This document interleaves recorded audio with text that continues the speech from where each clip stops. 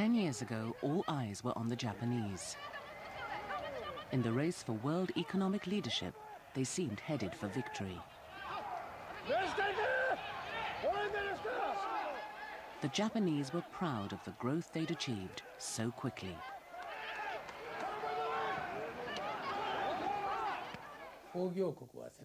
Japan was the most productive country in the world, and the Japanese were the most industrious people. We felt we'd finally caught up with America. A whole country was said to share the same discipline and rigor, the same values.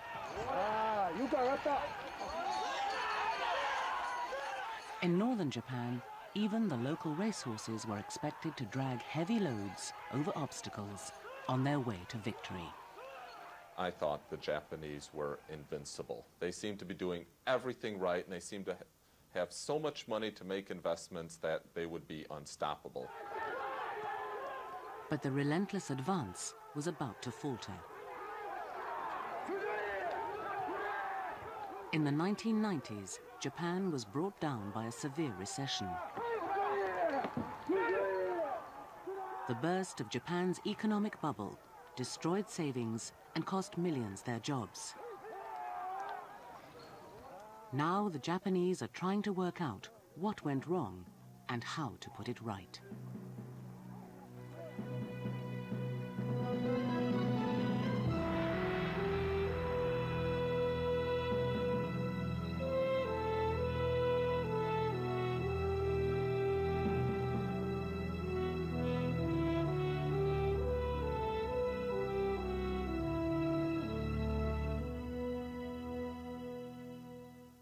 Please.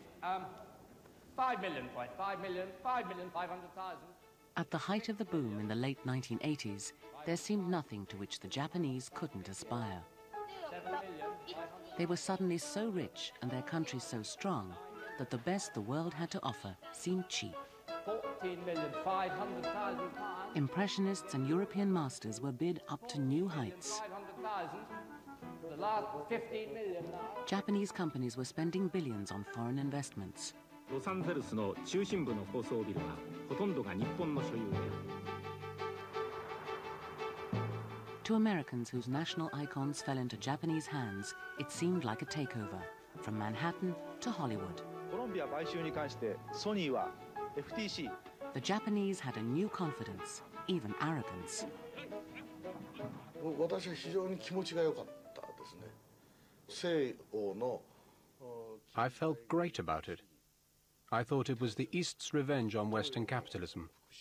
If it comes to it, I thought, we should buy all of the United States. アメリカ全部買ってしまえばいいんじゃないかぐらいに思ってました。 We really should have bought more of America. だったんだろうと僕は思ってます。 Now Van Gogh's sunflowers were heading for Tokyo too. 22,500,000 pounds for the last time.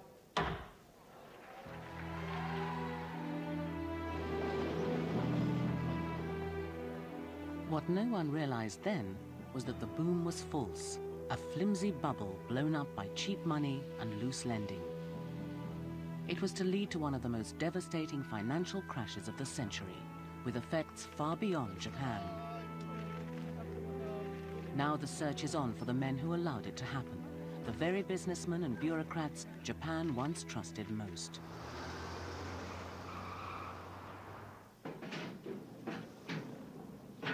The series of wrong turnings and misjudgments which ended the Japanese miracle began in the early 1980s. Japan's manufacturers were so successful that they were pouring cars and televisions, bikes and cameras into the United States. With their jobs going, Americans wanted to strike back.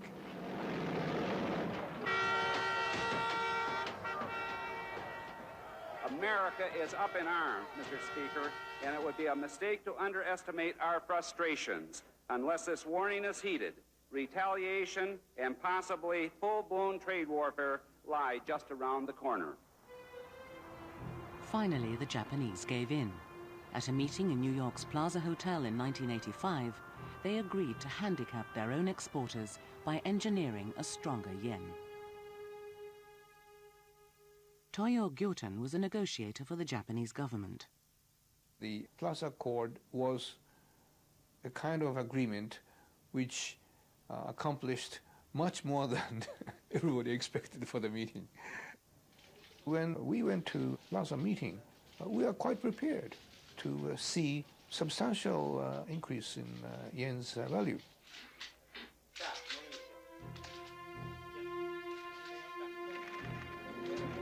The main point of the agreement was that the value of the Japanese yen should go up and the dollar down, so Japan's exports to the US wouldn't be so cheap. But the yen rose far faster than anyone expected, and Japanese officials grew alarmed.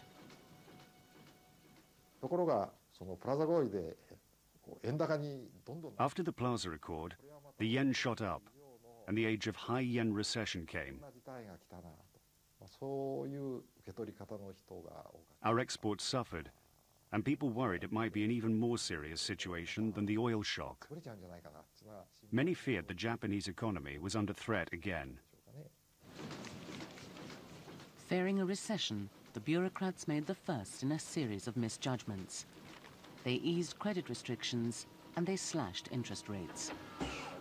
From 5%, they reduced the cost of borrowing with a succession of cuts, until interest rates were the lowest in the world at 2.5%, and held them there. The idea was to help manufacturers and get more spending in the shops, but the money went elsewhere.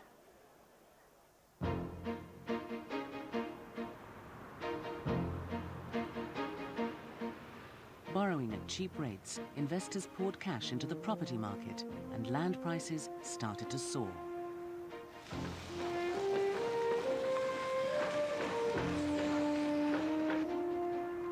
In overcrowded Tokyo, land was scarce. Values were driven even higher when a government report said that the city would need still more office space as it strove to become a world financial center. Soon a land mania set in. Speculators fought for sites to develop. This patch of land used to be home to 15 families.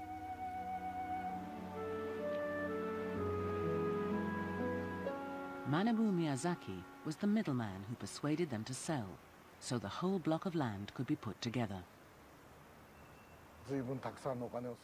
This site has soaked up so much money.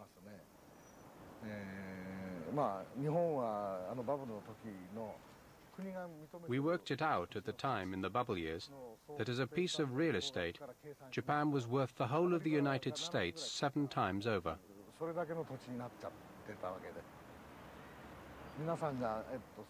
There used to be a little coffee shop round the corner.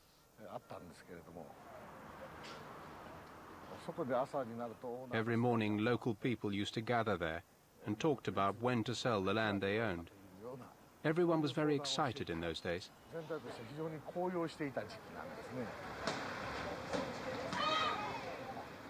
The Japanese thought land was the safest and most secure of all investments. Better than gold.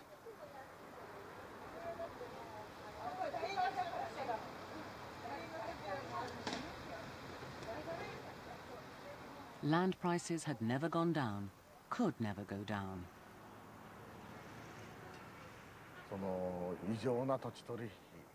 It created so many deals and took so much cash in.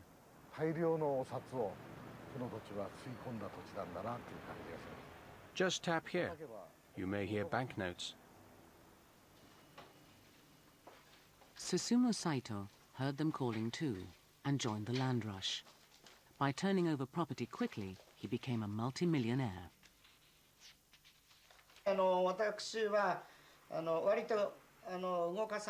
I wasn't buying and selling as much as some others, but I had annual sales of 4 billion in those days.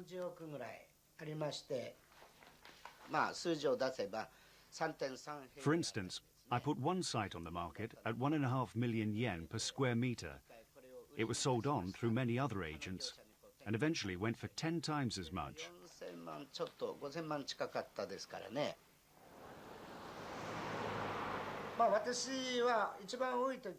I was worth 18 billion at the peak time.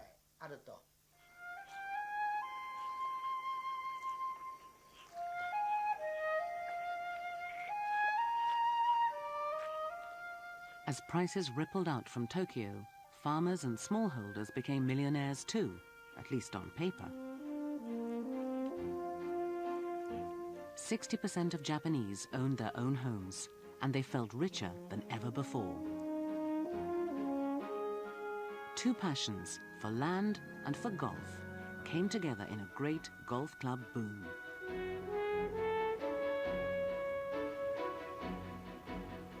Club memberships were priced according to the land value of the course and were bought and sold just like shares. My father became a member of this course 40 years ago, and it then cost 800,000 yen. 当時の80万円は大変な金額だったかもしれませんが 800,000 was a lot of money at the time, of course, but it went up to 200 million at the peak of the bubble. A huge difference. I doubt if anyone was prepared to pay that sort of money just because he wanted to play golf here.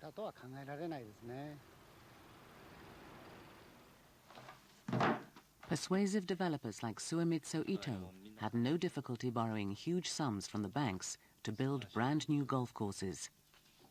His first one cost £100 million.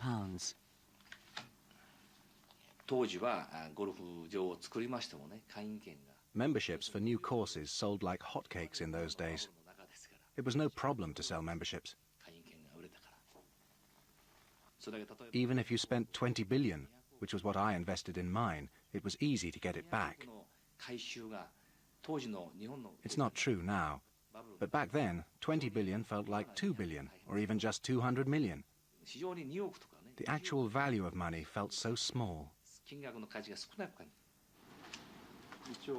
This is 100 million in cash. Quite heavy. Golf brokers worked like stockbrokers, but the memberships they traded were often bought and sold with cash.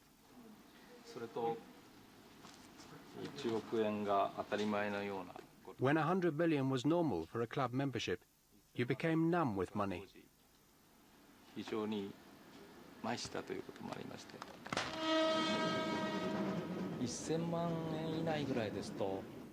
I used to get on the train and just chuck my briefcase with 10 million cash in it on the luggage rack.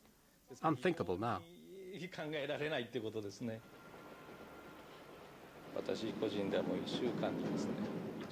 Back then, I had sales over $1 billion, maybe twice a week. We were dealing in unbelievable amounts. I think there were more than 20 golf courses with membership values over 100 million.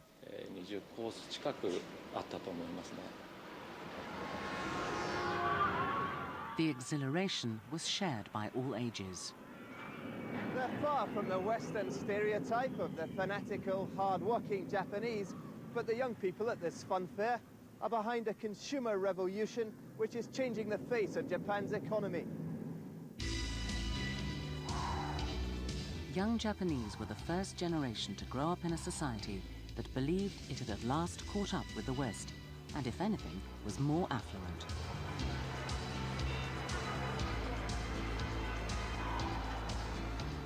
Spending company money, businessmen entertained each other with new extravagance. Say there were 5 of us going to a restaurant. It would cost anything up to 30 or 50,000 yen each. Then we'd go to Ginza to drink. We'd visit 2 or 3 different bars and spend about 100,000 at each bar.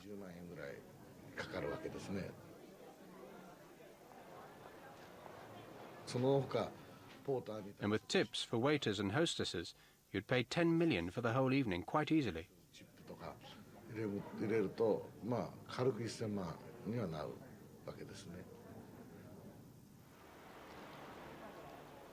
Presiding over this euphoria was the respected and all-powerful Ministry of Finance. Its bureaucrats took much of the credit for the post-war miracle, and they still guided everything the banks and stockbrokers did with a mix of legal controls and personal connections. Officials here thought the rising wealth was real enough. Yoshimasa Nishimura had joined the ministry's elite ranks in 1963.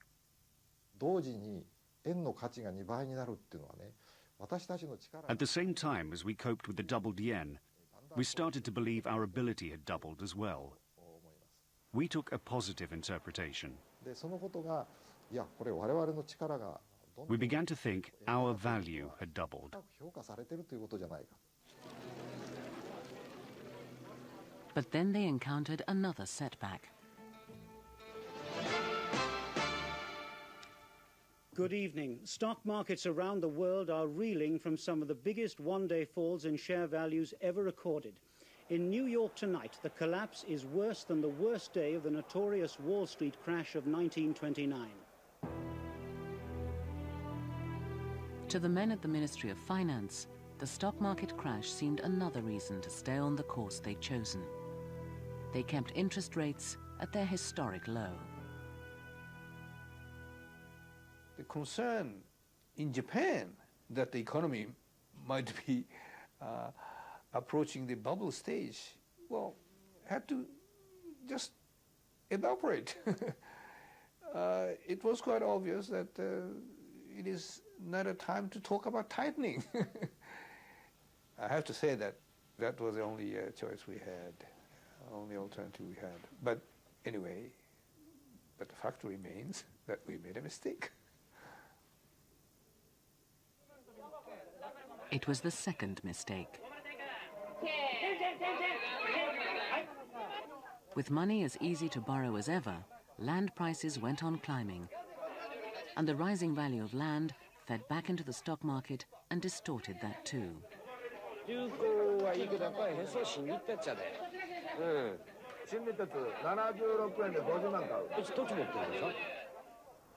Japanese accounting allowed companies to pretend the rising value of the land their factories stood on was real profit. Whatever they were actually making, their notional real estate gains sent share prices spiraling upwards. They borrowed against their land, then issued company bonds to cover the debt. With interest rates still at 2.5%, money was virtually free. As long as everyone's making money, you sort of forget, about fundamentals and things like that. And as long as the market was going up, people were getting richer and they were spending the money and they were buying real estate, they're taking over U.S. companies. As long as the market was going up, everything was fine. Stockbroking firms were doing best of all. The most dynamic and fast-growing was Sanyo Securities. They built a huge new trading floor hooked up to branches around the world. In a 1989 interview, their president seemed supremely confident. I think the long-term trend will be that share values will keep rising. The private financial assets of the Japanese already exceed $7,000 billion, and they'll continue to grow at nearly $800 billion a year. Sanyo's managing director was Michio Hayashi. I remember several days when we made $1 billion in commission.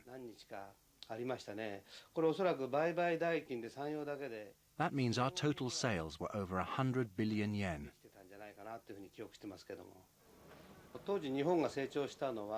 We thought Japan was progressing from a trading nation with high technology into a finance nation with an even brighter future.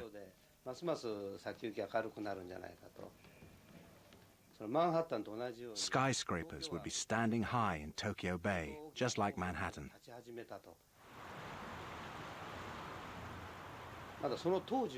The mood at that time was that there would be no end to it.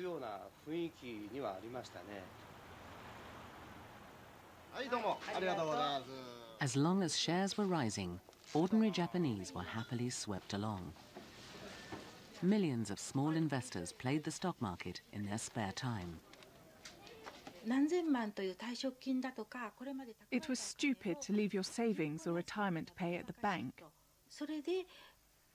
Many of us wanted to do something better with our money. Evening classes in finance were packed with eager students. Those were exciting times. There's an important psychological factor dealing in stocks and shares.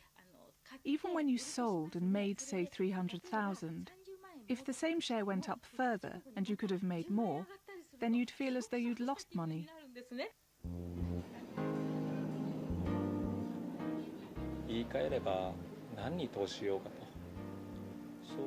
We were wondering what to invest in all the time.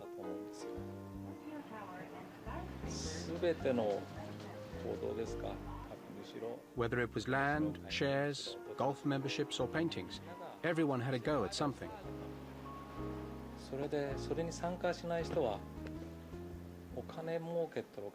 If you weren't in the game, people thought you were strange.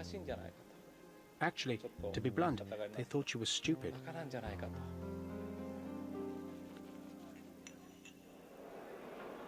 Despite the huge rise in land and stock prices, the government didn't intervene.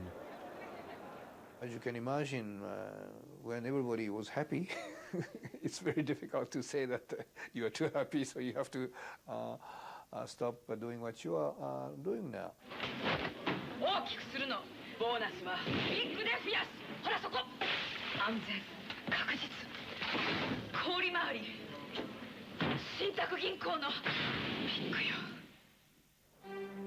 Exhorting the public to borrow, Japanese banks played their own special part in pumping up the bubble.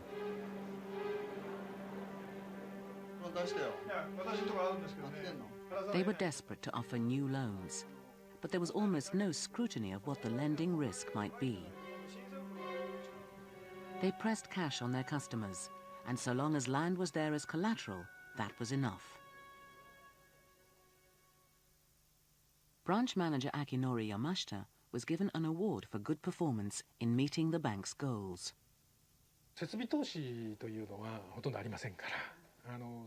I never advised my customers to take out a loan for realistic needs, like buying new equipment. What I did mostly was to set them up for new loans by stimulating their subconscious demand.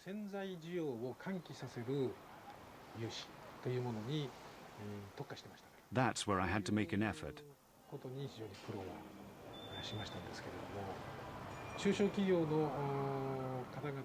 So our approach had nothing to do with the actual business of the company. Their needs were drawn out by the bank, and the company followed our plan.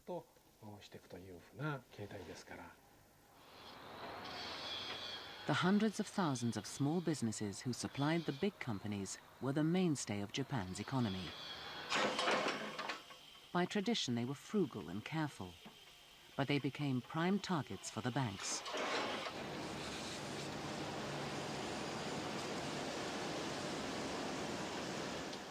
To expand his metal plating factory, Kenichi Shigeta was talked into loans totaling over £1 million.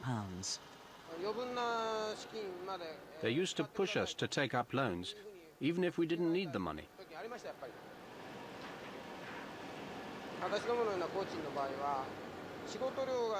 With a business like this, sometimes orders go down, but you still have to keep the factory going. You need some working capital put aside, so you're encouraged to borrow a little extra.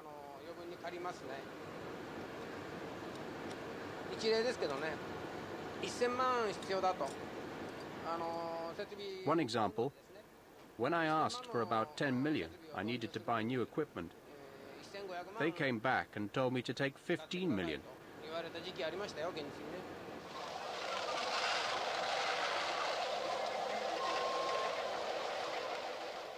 To safeguard their profits, it was in the bank's interest that land prices should continue up. Many banks became direct participants in the bubble through a system known as land pinball. It's because the banks fund the deals. They finance a purchase of land for 50 million one week, and they finance the sale of the same land for 60 million a week later. 1 month later, the same bank comes up with 65 million for the same land. That's how land prices go up, just like pinball. It looked as though prices were going up normally, but at the root of it, there was a bank. They'd find the next buyer themselves, and they'd lend money to the purchaser after that. By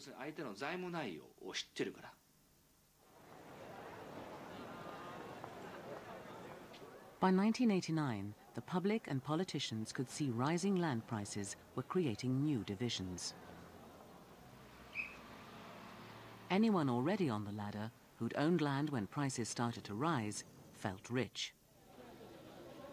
But for families left behind, buying a house or flat seemed further and further out of reach, or might mean a 100-year mortgage.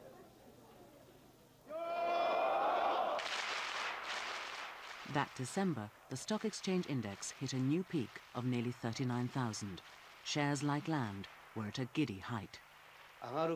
Prices go up. Because they go up, people buy more. Then because people buy more, they go up again. It just repeats itself, until finally someone is left with the joker. If you believe the Nikkei index, the value of Japanese companies had gone up 3 times since 1985. In London and New York, share prices had only gone up 60% in the same period. Only a few dared to query this. The more I looked into it, the more suspicious I became. For example, I discovered that even though the market was rising so strongly, the underlying operating profits of manufacturers only grew 2% a year from 1980 to 1989. There was actually no growth in profits. From their core businesses, all the growth was coming from, financial gains in the market or lower interest rates. And that made me really suspicious. And then I looked around at what companies were doing with the money they were raising. Well, they were all putting it into brand new office buildings. That didn't sound very smart either. And then I talked to the banks about how companies were raising money, and it seemed that companies were raising money in the market and then using the proceeds to purchase the shares of other companies who were raising money in the market. And so it was a vast circle of money, but there was no real basis, no economic reality for the boom that Japan had.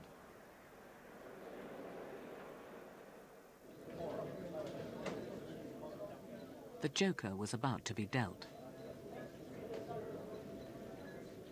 On the first day of 1990, doubts about the market spread, and share prices started to fall. Over the next 2.5 years, they dropped 63%, accelerated by another piece of unlucky timing. The Ministry of Finance had by now decided to act on land prices. They had sent out orders that banks were to limit their lending to developers.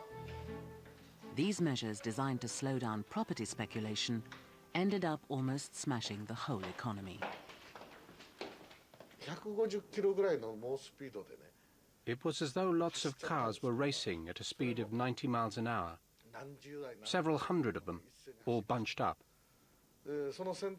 Leading them was the Ministry of Finance car. It suddenly braked hard, and all the cars behind went right into it.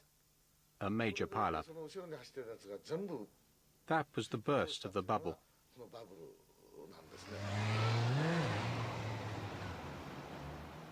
Land prices started to drop in September 1991, but the ministry kept its lending restrictions in place.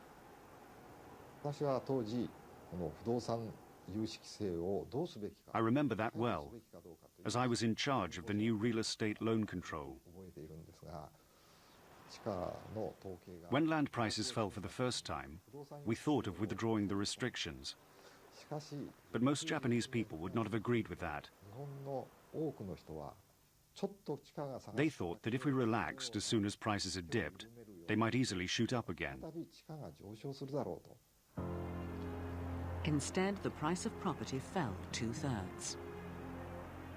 The mania that had been consuming Japan stopped.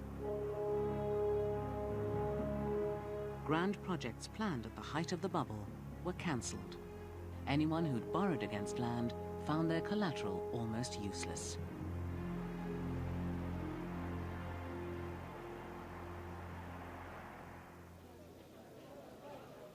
Bankers who'd lent so much against land saw their loans could never be recovered, and the crisis was made worse by the way the establishment came together to conceal the damage. For 5 years, the Ministry of Finance and the banks conspired to hide the level of bad debt.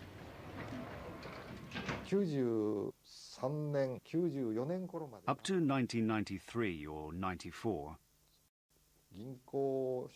we believed we could still get over the aftermath of the bubble with the policy of not letting the banks and brokers fail. Not only the finance ministry, but the Japanese people trusted that.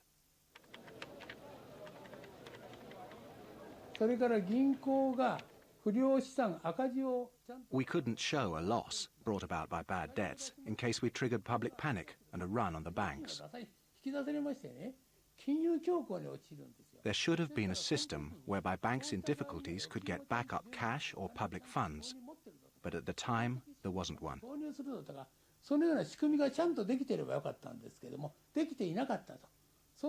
The Ministry of Finance didn't allow us to make the debts public, so all the big corporations had to put them in separate debt accounts.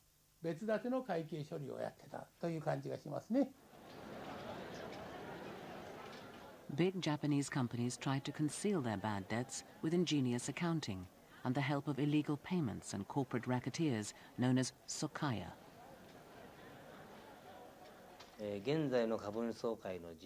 At company meetings, directors and the chairman avoid answering difficult questions by having their sokaya shout, "Let the proceedings continue," and clapping loudly.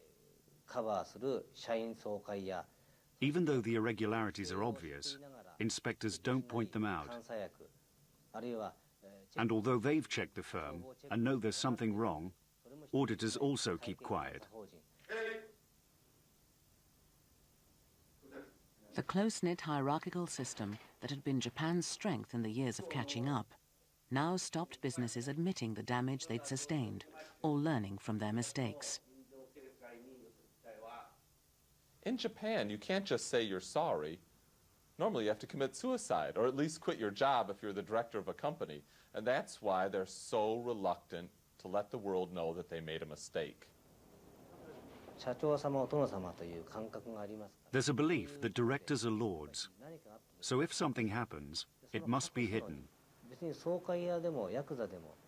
Whether it's sokaya, yakuza, or police payoffs, companies that have something to hide will just distribute money.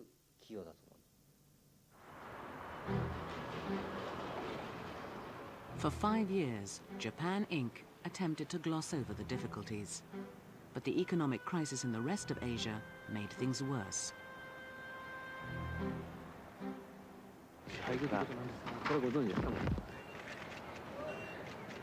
And by now, the seamy practices that had flourished under the bubble were starting to come out too. There'd been years of greed, corruption, and fraud.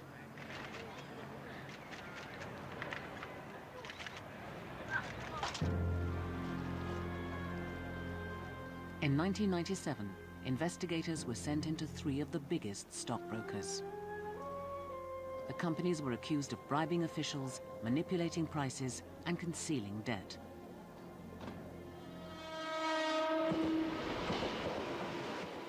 It was only the first of a series of shocks that undermined public faith in the old Japanese system. When the fast-growing Sanyo Securities ran up huge debts, they expected a government rescue plan.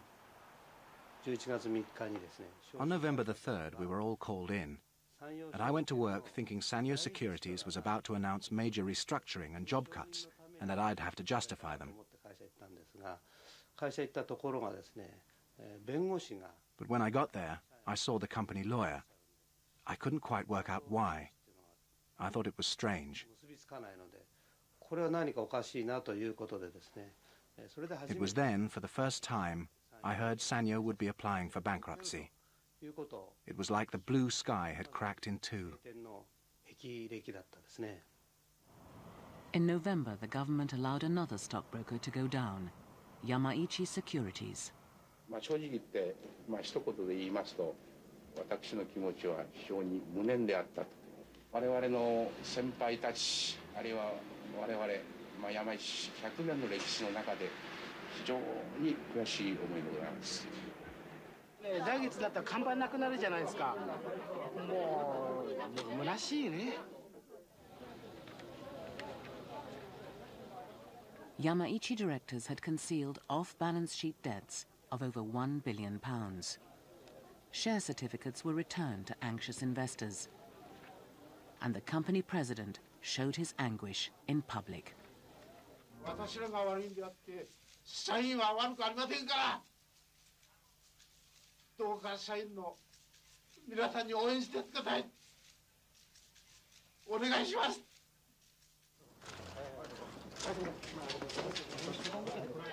So far, the banks, at least, had stayed protected by the Ministry of Finance. But the net was to be pulled from under them, too. 3 clearing banks were allowed to go bust. Even 2 of the industrial banks that had helped rebuild Japan after the war went bankrupt, all brought down by real estate deals. How fragile our system was. Suddenly we were in the middle of the free market.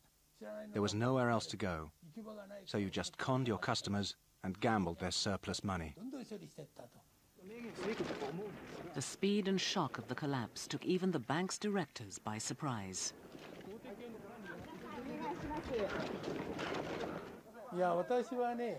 I hadn't realized how frightening a market economy could be. It was like a bankruptcy in a novel. It happened so quickly. 皆様に大変なご迷惑をおかけしましたことを重ねてお詫びを申し上げる次第でございます。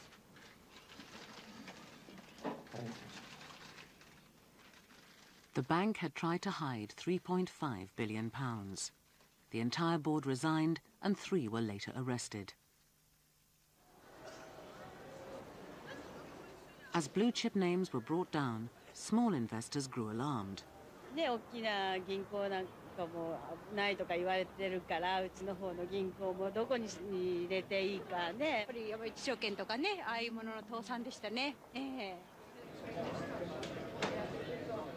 Bank staff tried to reassure worried customers that their savings were safe. 私たちはもう年だから老後のね、今看護保険だのないのって言ってるでしょ。あれから5年、覚えておいででしょうか。日本中がバブルに踊った1990年、そして突如訪れた大崩壊。Japanese television turned the traumas of the bubble into a popular new series. From Heaven to Hell. Each week it brought a succession of victims into its hot seat to see whose debts were the hugest.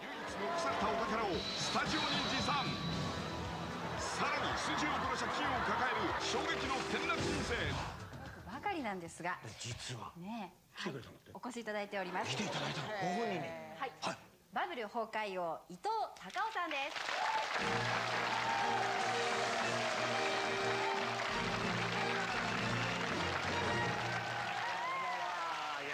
よく来ていただきました。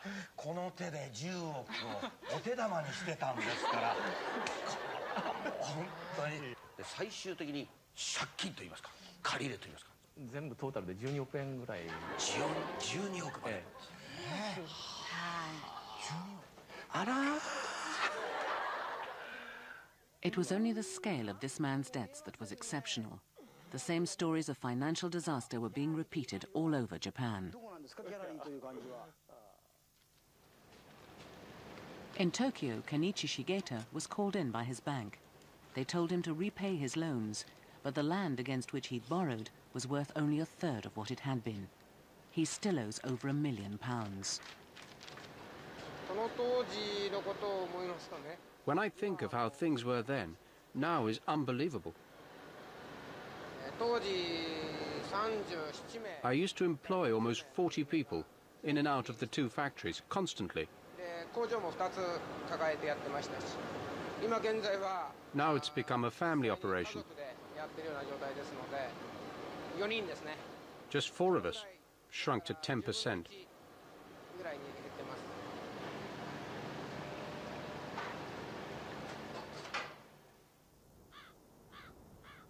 In northern Japan, 500 miles from Tokyo, the crash was particularly harsh.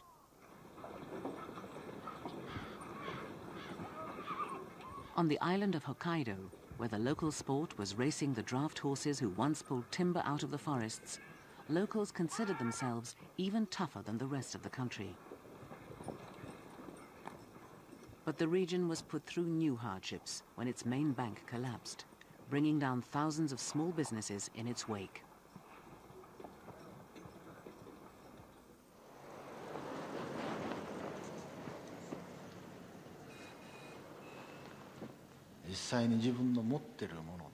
What we had slipped through our fingers, went up like smoke. I was appalled. How could a major bank disappear just like that? There was nothing we could do. They didn't allow us to do anything.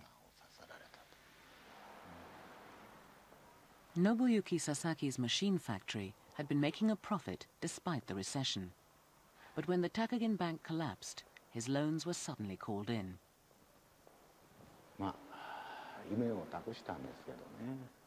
This was my dream.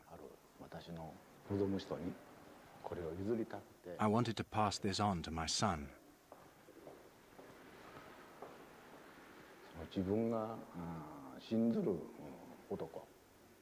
I wanted to do something for the man I trust, the man I love.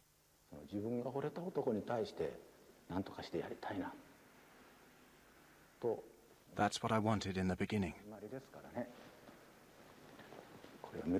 Every time I look at this, I'm lost for words.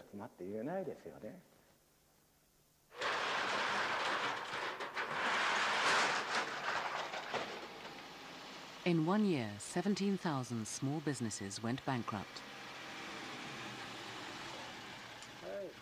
Kohei Ishibashi runs a company that deals in second-hand machine tools.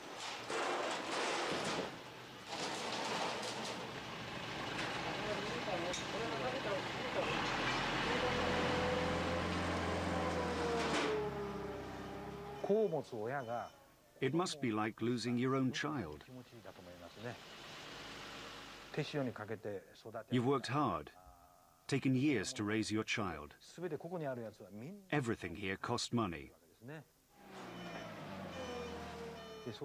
It may look like rubbish, but nothing was free.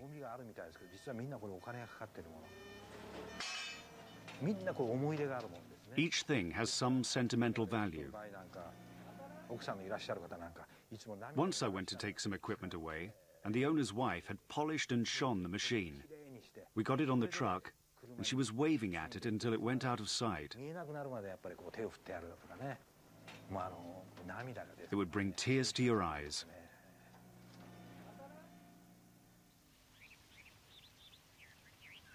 For some, the shame proved finally unbearable.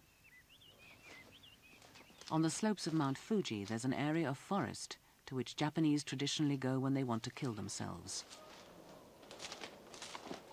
Each autumn, the police search for the season's victims.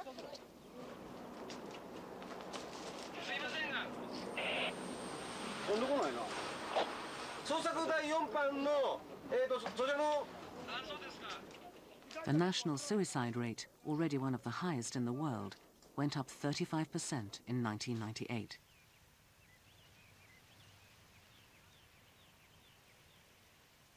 The police reckon that 3,500 people committed suicide for what they describe as economic reasons.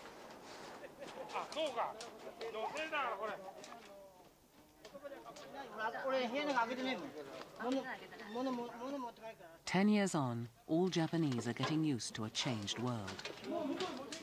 The construction workers who built the bubble's new landmarks are on the streets. Companies that paid huge sums for paintings have had to sell them. And the Rockefeller Center has been returned to American hands. Even those who made their fortunes from the bubble now lead different lives.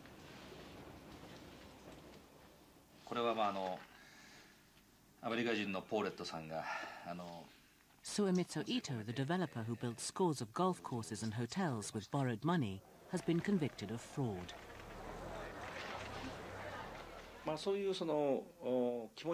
There is no guilty conscience on my part. The whole of Japan was doing the same thing with the same intentions. Bankers, company owners, everyone. Susumu Saito, the developer who bought and sold property, faces debts of £25 million. At the height of the bubble, this site was worth 1.8 billion yen. Since the burst, it's been sold for a tenth of the price.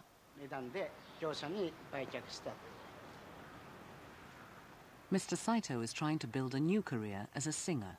His theme is one that has come to obsess all Japanese. Who is to blame?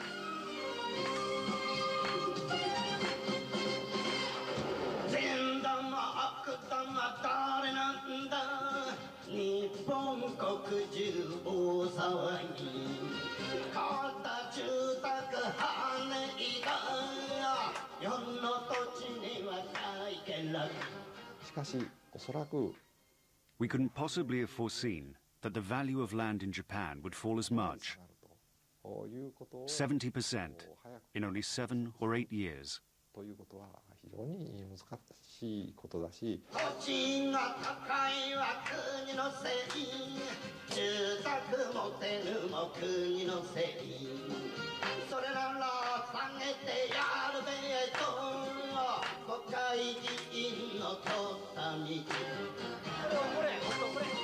I'm afraid that at that time, entire Japan was thrown into a kind of euphoria, and balanced right judgment was very scarce.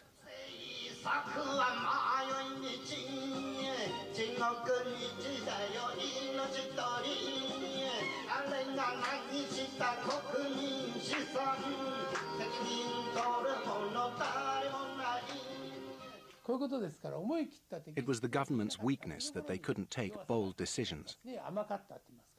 The fact that Japan was unused to a market economy, that we were so weak and inexperienced, that we had been protected by government regulations and the rigid system, these were the biggest reasons for our financial failure.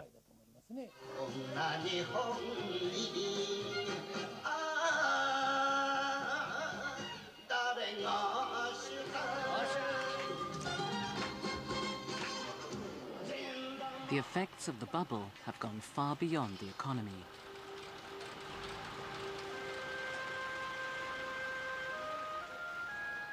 They forced the Japanese to question the whole basis of the system that did so well for them. The government now talks of the need for reform in every area, in industry and management, in politics, in education.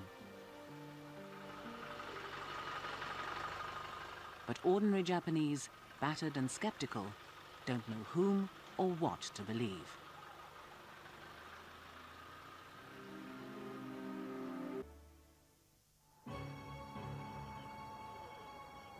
A life and death drama is played out at the Bridgestone Tire Company in Tokyo.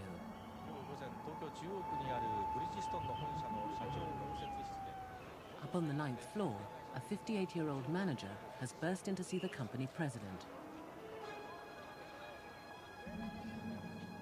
Masaharu Nonaka is protesting at the way the president is trying to restructure Bridgestone. Listing his grievances, he says loyal workers are being discarded like torn-up rags. As he gets more excited, he produces 2 long knives. Then he strips off his shirt and plunges a blade into his stomach in a ritual suicide.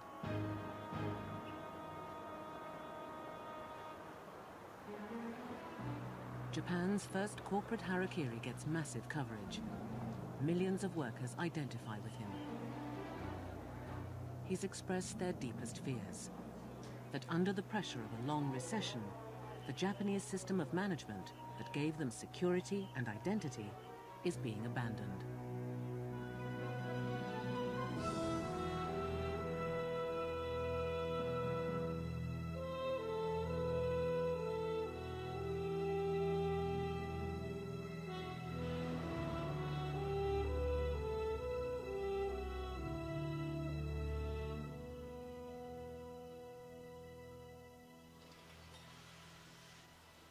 A few years ago, Japanese workers were told they were the best, that no one could beat their system.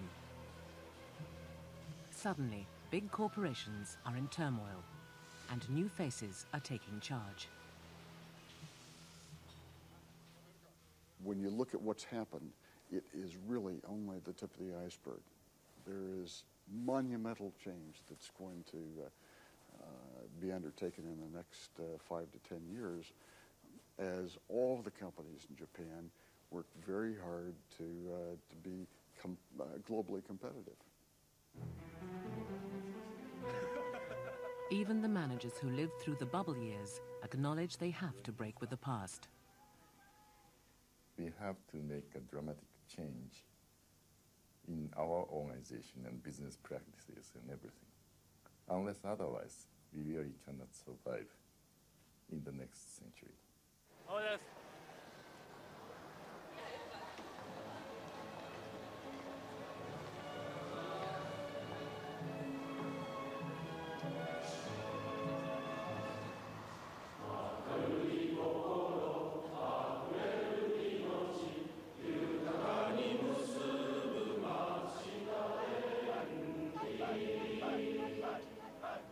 The Japanese were proud of the teamwork, consensus, and discipline which made their system of managing companies so different to the West's.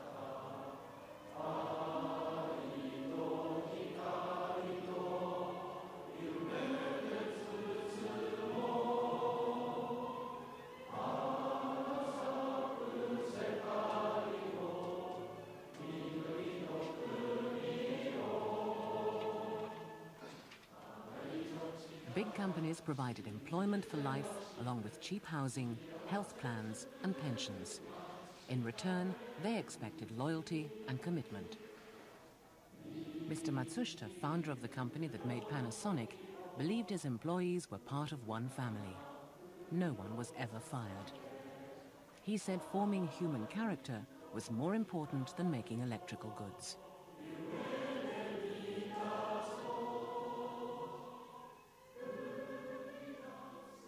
But the system had turned Japan into a world-beating exporter. Foreign academics and businessmen made pilgrimages to study how they'd done it. One book had a special impact. I could see that we were going to be in real trouble competitively with the Japanese products, and I wanted to make Americans wake up to that challenge. When I met the Matsushita, who developed the big company Matsushita, he said, you know, you're an American patriot. And I think that's basically right, that I was writing that book for Americans to try to stir them up to respond to the challenge from Japan. I saw Japanese working together well, high morale, high education levels, good cooperation, high quality, and I knew they were going to beat us out in manufacturing markets. I could see the speed with which they were coming up. Visiting Americans like the Westinghouse Group are always impressed with the loyalty between Japanese companies and their workers. It is uniquely Japanese.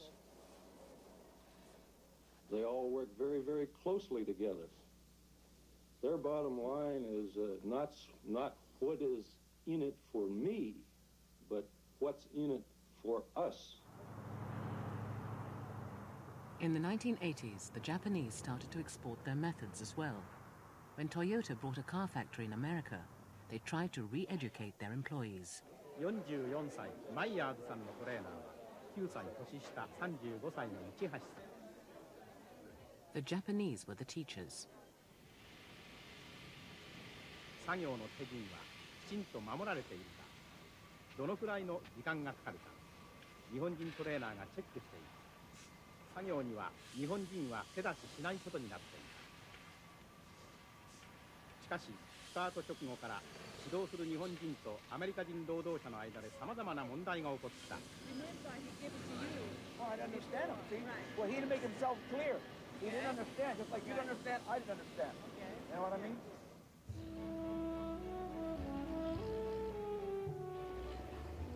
The first Japanese car plant in Europe was built by Nissan in Sunderland. To avoid the them and us disputes that had crippled Britain's own car companies, Nissan trained a new workforce. They're very receptive to new ideas. They came to Japan and find out what's good about Japanese management and what needs to be changed in the UK.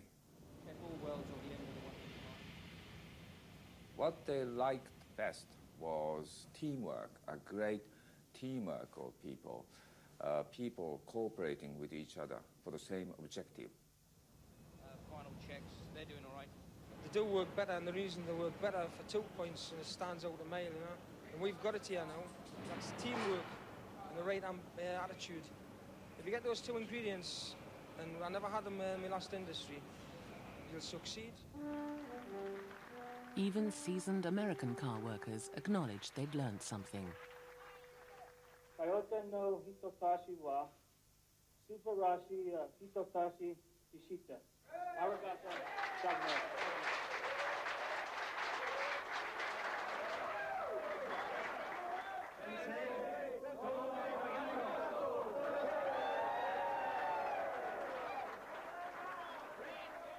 彩と黒は勇気の印24時間戦えます As they stormed into new markets, Japanese businessmen thought they were unstoppable.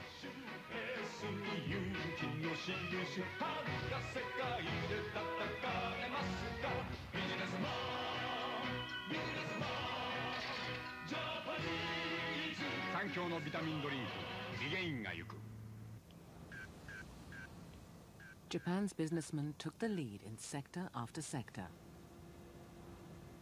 Toshiba became one of the world's biggest makers of semiconductors. The latter part of the 1980s was especially glorious years for Toshiba because of our semiconductor memory product was the dominant force around the world. And I myself was in charge of worldwide marketing and sales of the semiconductors. So those were glorious days.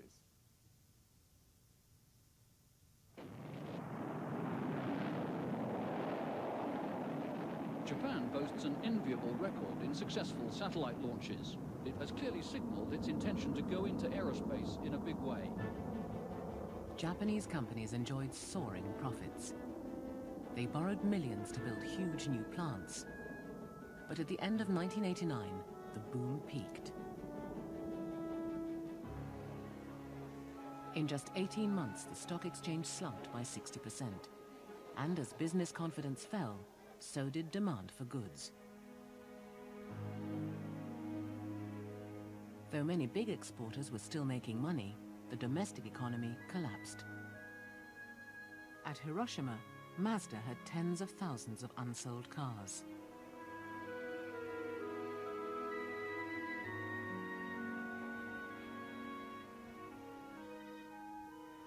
The company was in such dire straits that even the bosses were dispatched to drum up sales. The managing director called on a local taxi firm.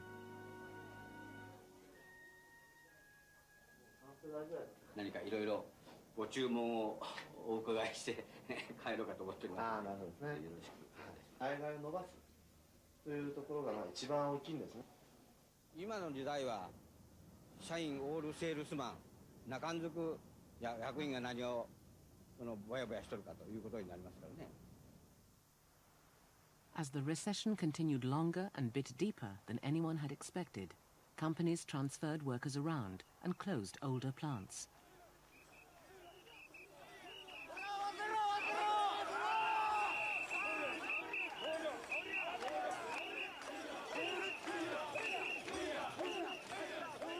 The Japanese continued to believe their traditional strengths would get them through the recession. Fighting spirit, shared resolve, the capacity to stick together. They still believed it was a temporary problem from which they would soon recover.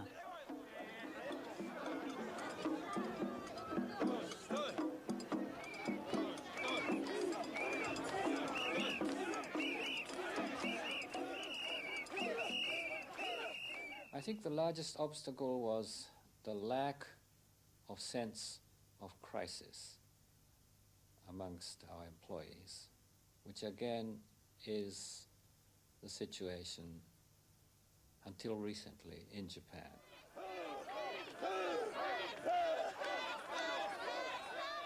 People would talk about it, but people wouldn't act on it because the sense of crisis was not that imminent. It was the wider Asian crash of 1998 that delivered the coup de grace and made businessmen realize they couldn't go on in the same way.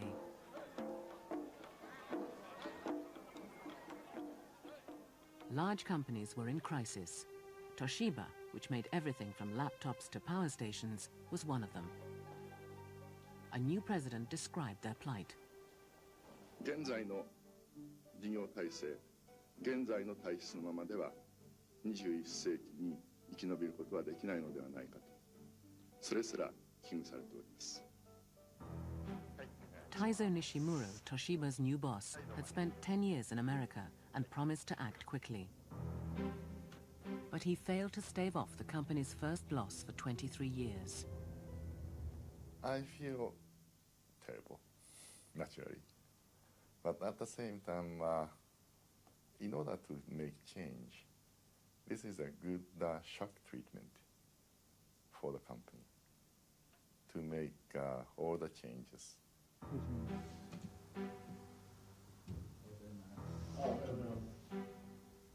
To turn Toshiba round, he wanted to cut staff. But as in the case of all large companies, he was constrained in what he could do. To make layoffs is very difficult in Japanese labor regulation. Simply fire the people is against the law. So we have to get the consensus or consent, at least, from that employee whom we are firing. Taking their lead from each other, large companies still stuck to the principle of lifetime employment. So the shock was the greater when one of the largest and most conservative companies of all, the epitome of traditional management style, announced it was changing.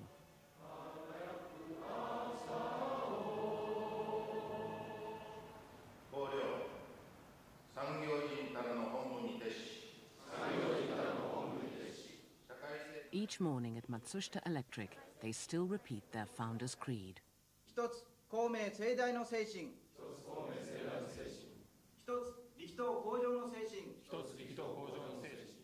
But the company's patriarch would have been horrified by the scheme unveiled in 1998. The iron links that had chained employees to employer were to be optional. Old-style lifetime employment was enshrined in the pay system. Workers couldn't leave because rises were limited, until at 60 they finally got a huge lump sum. Under the new optional system, managers can draw this pension money each month. Whether they invest it in a private pension or spend it is up to them.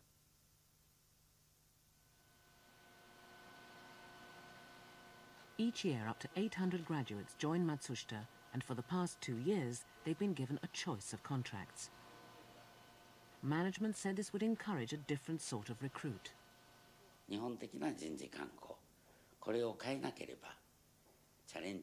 Unless we changed our traditional methods of employment, talented and ambitious young people, many with specialist skills, wouldn't have come to our company. That was the consensus among all the directors.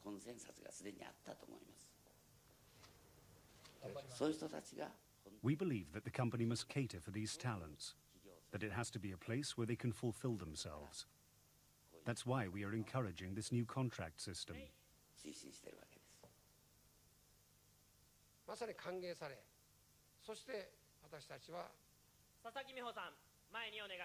When Miho Sasaki gave the formal speech on the recruits' behalf, the first woman to do so, she seemed to be endorsing a very long-term approach. 松下幸之助創業者は昭和7年に250年計画という数世紀に及ぶ計画を立てたと聞いております。私たちも21世紀だけでなく22世紀そして23世紀につながるスケールの大きい発明発見、創造、この手で成し遂げることを誓い。 But Miss Sasaki's apparent orthodoxy didn't stop her from taking one of the new short-term contracts herself. I wasn't thinking of leaving Matsushita when I made my decision. My reason for choosing the new contract was that I wanted to use the extra pay to improve my skills. The best time to make this investment is when you're young. I'll be spending the extra money on language tuition so that I could become an interpreter later. This means I could leave the company if I want to. I've no idea if I will, but I'm increasing my options.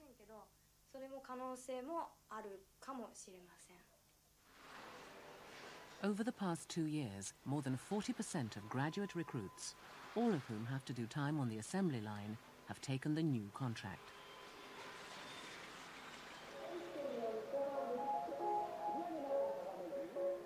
Traditionalists fear the new system will undermine the legendary commitment and loyalty.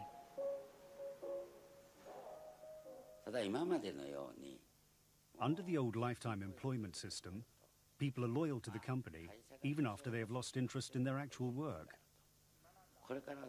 But we don't want that sort of half-hearted loyalty anymore. We now hope employees will be able to align their personal aims with the company's, and that they'll stick with us because we share a common interest.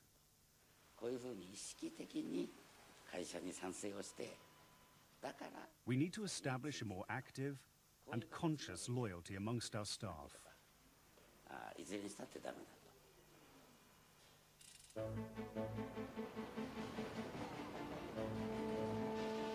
As companies struggled to cope with the downturn of the 1990s, reformers questioned another once-admired feature of Japanese management: the way decisions were reached by consensus.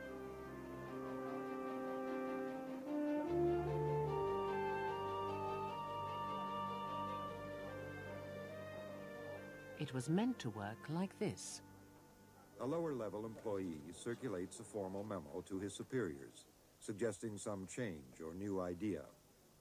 As the memo moves its way through the company, peers and superiors either sign or append suggestions. Through this consensus decision-making approach, a new idea is either implemented or discarded. From a Western perspective, the Ringi system of decision by group consensus seems time-consuming and unwieldy. But the power of the Ringi system lies in the joint responsibility all signers share for the successful implementation of the new idea. Consensus decision-making works in a way that if you're confronted with a problem as a company, you go down to the people who are really involved with the problem or coping with the problem, get them to come up with recommendation as to what to do. And then what the top says is, all right, you go ahead and do it that way. Therefore, it is very difficult to introduce, let's say, radical changes. It can introduce slight changes, but very difficult to introduce, let's say, revolutionary changes. There are 6 experts working in this company. How do you find this? Professor Ishikura, who gives English language business courses, believes consensus decision-making, far from being a virtue, represents a Japanese weakness. When you have other people who have formed the traditional core competence of our company, what would you do with these people? Decision-making is very difficult in Japan, partly because we have always been taught there's always the right solution, right answer to the question. And we have been taught in grade school and primary school that there is the answer to the question, to any one of the questions. And so if you challenge that, you get ostracized or whatever, and you're not supposed to challenge this big authority or right solution, right answer to the problem. Actually, how do you respond to that? But in my own opinion, so... Yeah. Okay, so... would you like to... But, yeah. But my own opinion is yes. Same as his. Okay.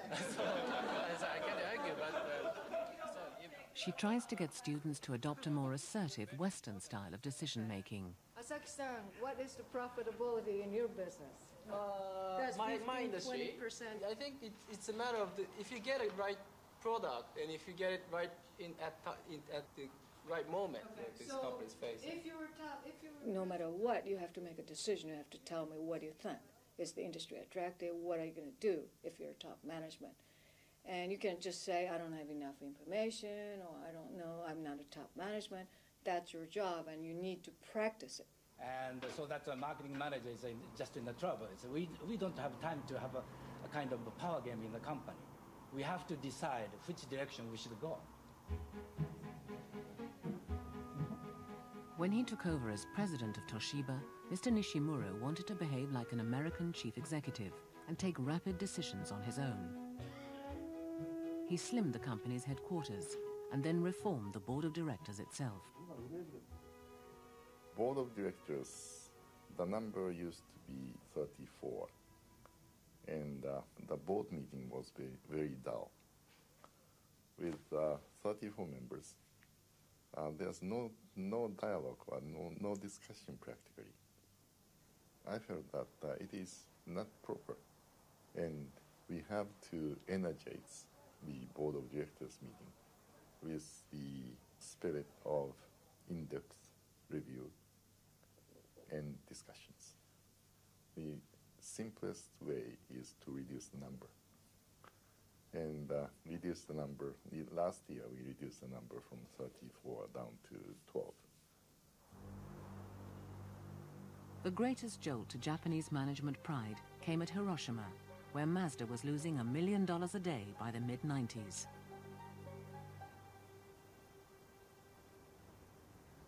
Mazda は去年4月、衝撃的な発表を行いました。アメリカの自動車メーカー、フォードの傘下に入り、A new team of managers arrived at Mazda, which then employed 26,000 workers.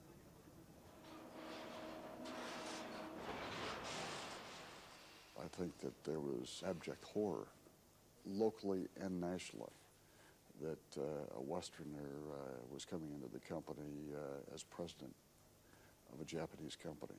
I think that they were horrified for the most part. I think that was one of the biggest concerns. The Ford team, as it was identified, was going to come in and slash and burn.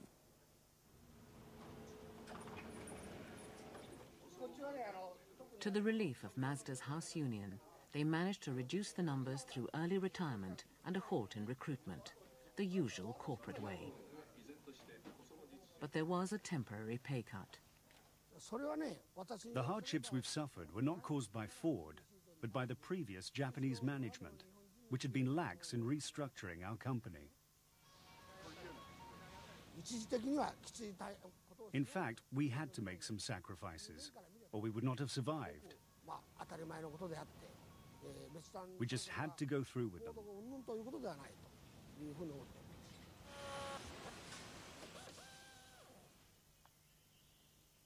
Japanese management wasn't getting results. And they knew it.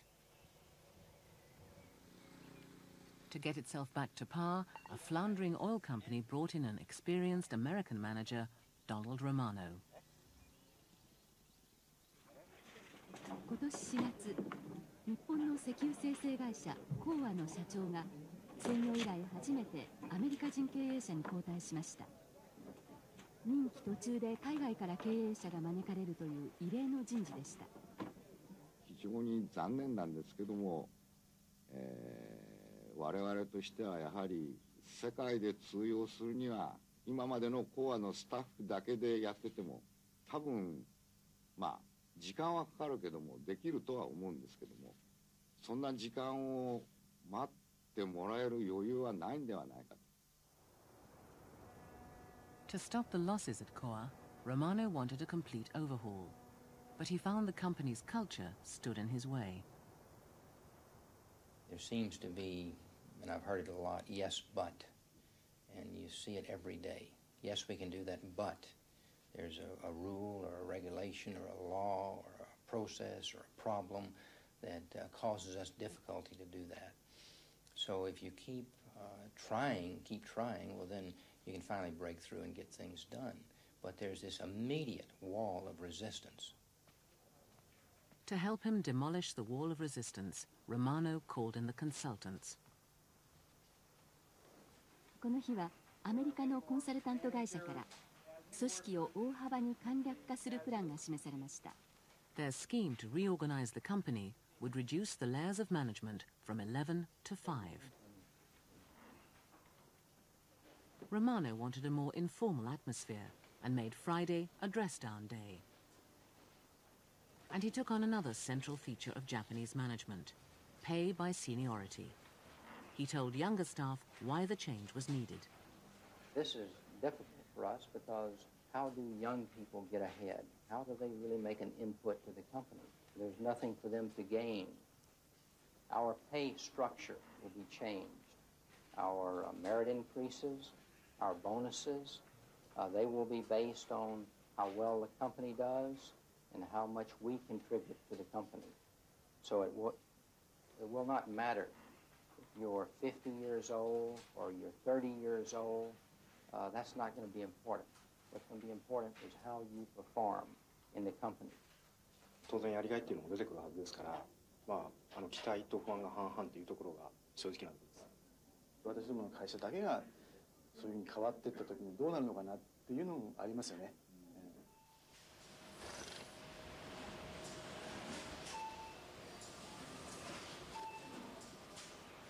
The traditional respect for age was also challenged at Mazda. In the past, managers hadn't been made directors till they reached their late 50s. But President Miller started to promote much younger men. In the design department, he visited his latest nominee to the board, who is a mere 41.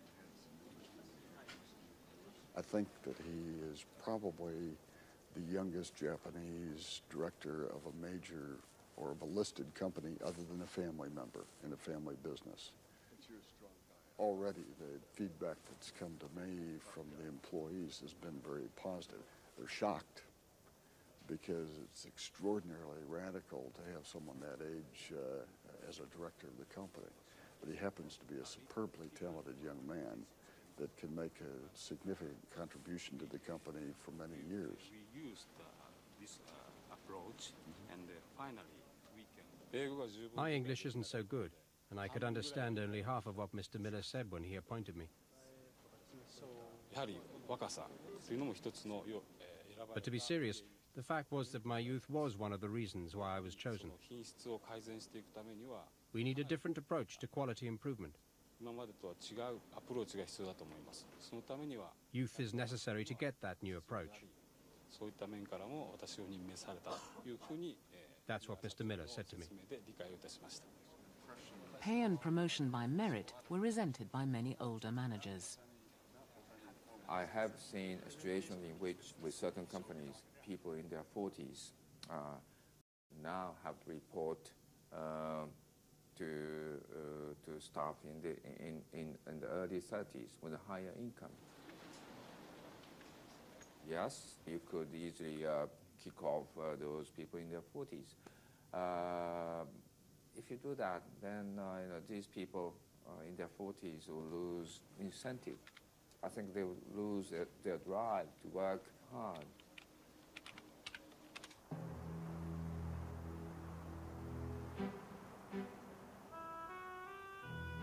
The way big companies maintained close relationships with their small suppliers was another tradition that began to crack. In Hiroshima, hundreds of small factories did most, if not all, their business with Mazda. In exchange for loyalty, the mother company would help out in times of difficulty. The suppliers were not necessarily the cheapest, but they were family.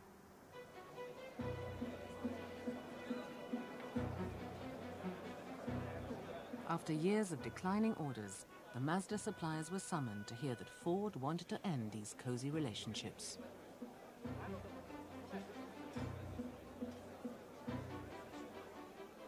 We've tried to make it very clear that we are focusing on purchasing components or parts or services based on the fundamentals of the business. World-class quality, world-class cost, world-class technology, and world-class delivery. And have made it quite clear to people that they need to meet those criteria in order to be competitive in their business dealings with them.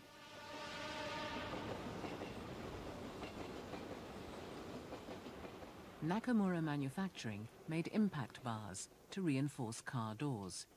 They had depended totally on Mazda.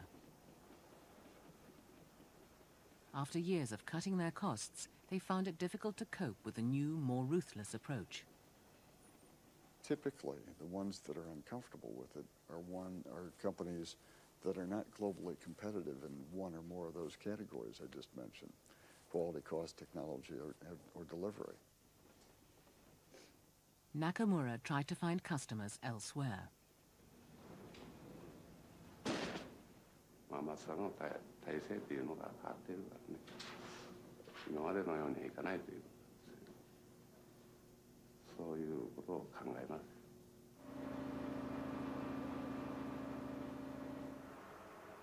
Mr. Nakamura cut his workforce from 70 to 15. これといった商品がないし、そうするともう選別されたということになるんじゃないですかね。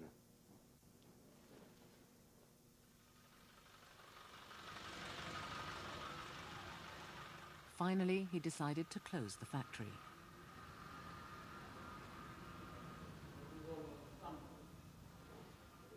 He was in no position to offer the generous early retirement terms large companies could manage.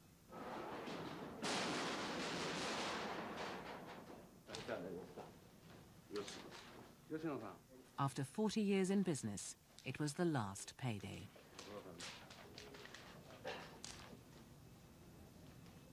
非常に残念でございますけど、今後いろんな道を、中村製作所以外の道を渡ろうと思いますけど、改めて十分気をつけて一つ努力してもらうよろしくお願いします。今日に至り皆さんにも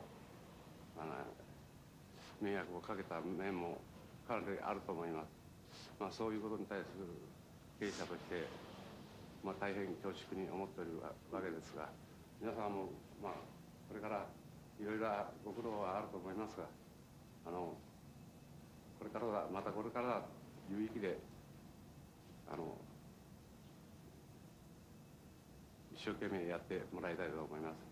本当に長い間ご協力いただきまして、こんな粗事な挨拶で申し訳ないのでございますが。本当にありがとうございました。はい、皆さんじゃあこれで一応は、最後の集会を終わらせていただきます。よろしくお願いします。園内のサークルの方々に今一度盛大な拍手をお願いいたします。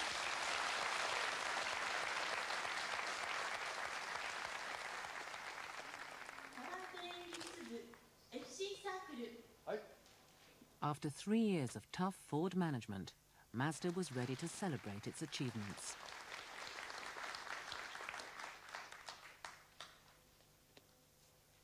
Hyoshojo FC Sakuru Dono.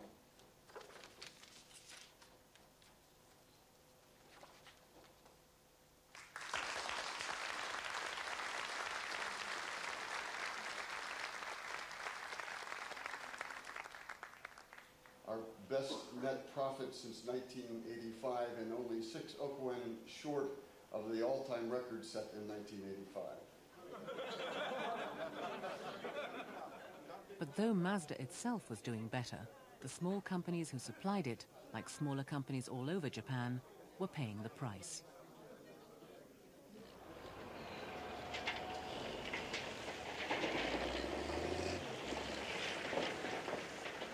Tens of thousands of small businesses went into bankruptcy.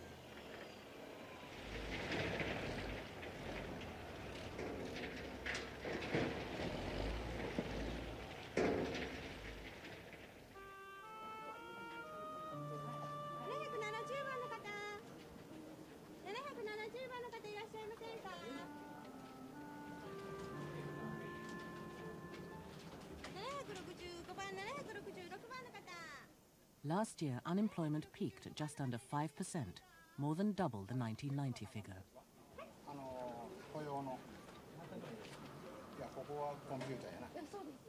Redundancy has traumatized the middle-aged salarymen who'd expected to stay with their firms until they reached retirement.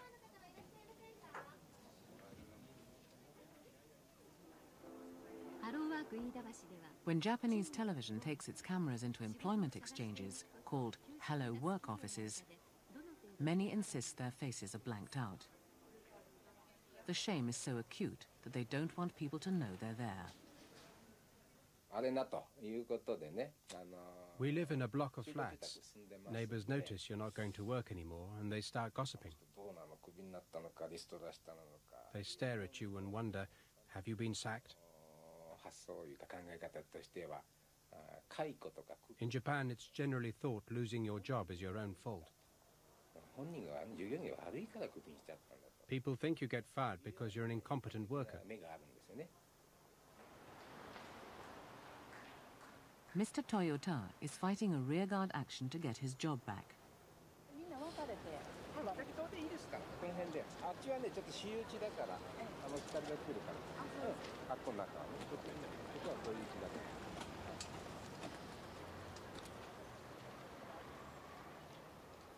He and his fellow unionists have been trying to alert the public to the methods some companies use to get rid of people who won't go voluntarily.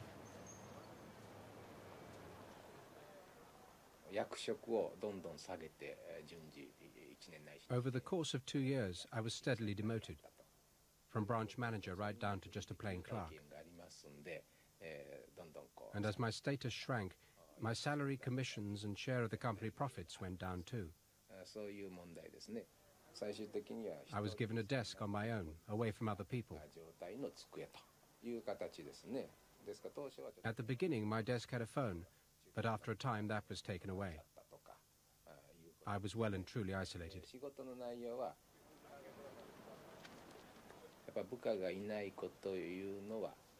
I ended up with nobody working for me, which was psychologically difficult.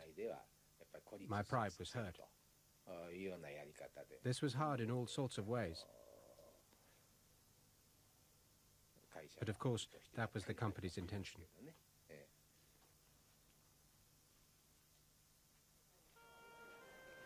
In Osaka, a growing number of former office workers are joining the homeless. Because big companies have traditionally provided welfare, there is little state aid for those who have lost their jobs. Some have no money. Others make themselves homeless because they feel so humiliated. They can't face their families. The government does nothing for people like me. They should be ashamed, not me. In my worst nightmares, I would never have imagined that I could end up like this. I haven't even told my children where I am. To cut costs, employers are outsourcing and turning to the new temporary staff agencies which have grown up so quickly.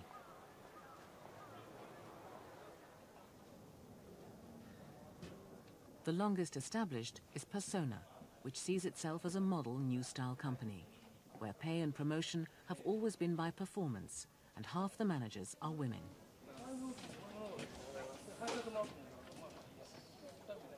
Yasuyuki Nambu has become a millionaire after setting up the business 25 years ago.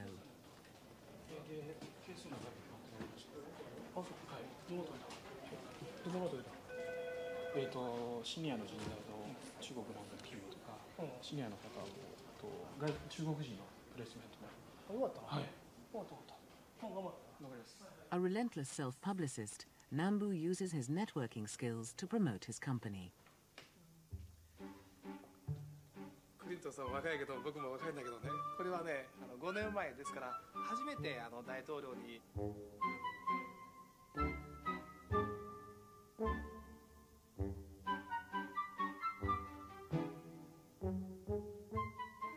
今世の中で人材派遣というものがもう。 Temporary staffing has completely taken root alongside the Japanese lifetime employment system. And not only women, but also middle-aged men, younger people, and even students are using it.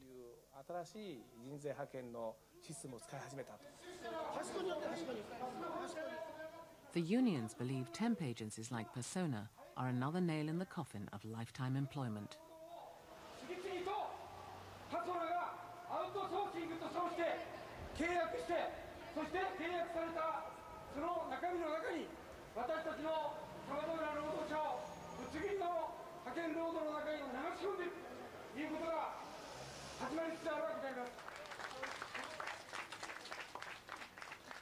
When the union tried to deliver a letter to Persona, the two sides were soon locked in a procedural argument.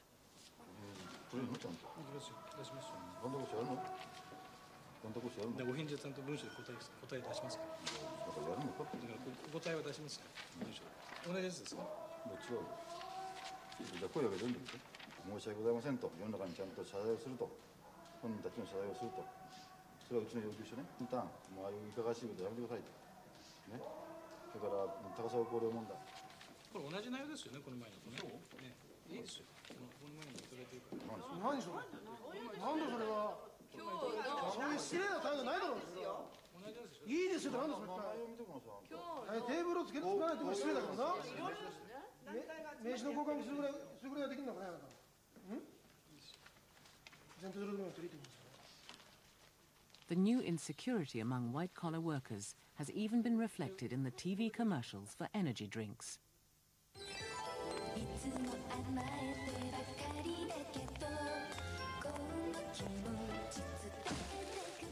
10 years on, the stereotype businessman is now distracted. To survive the recession, he needs the pick-me-up.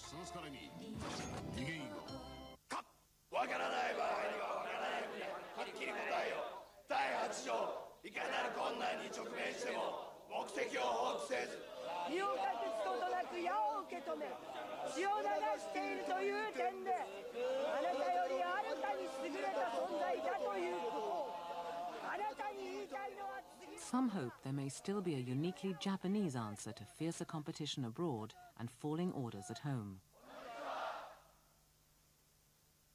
More traditional companies continue to send their staff away to toughening up courses known as hell training.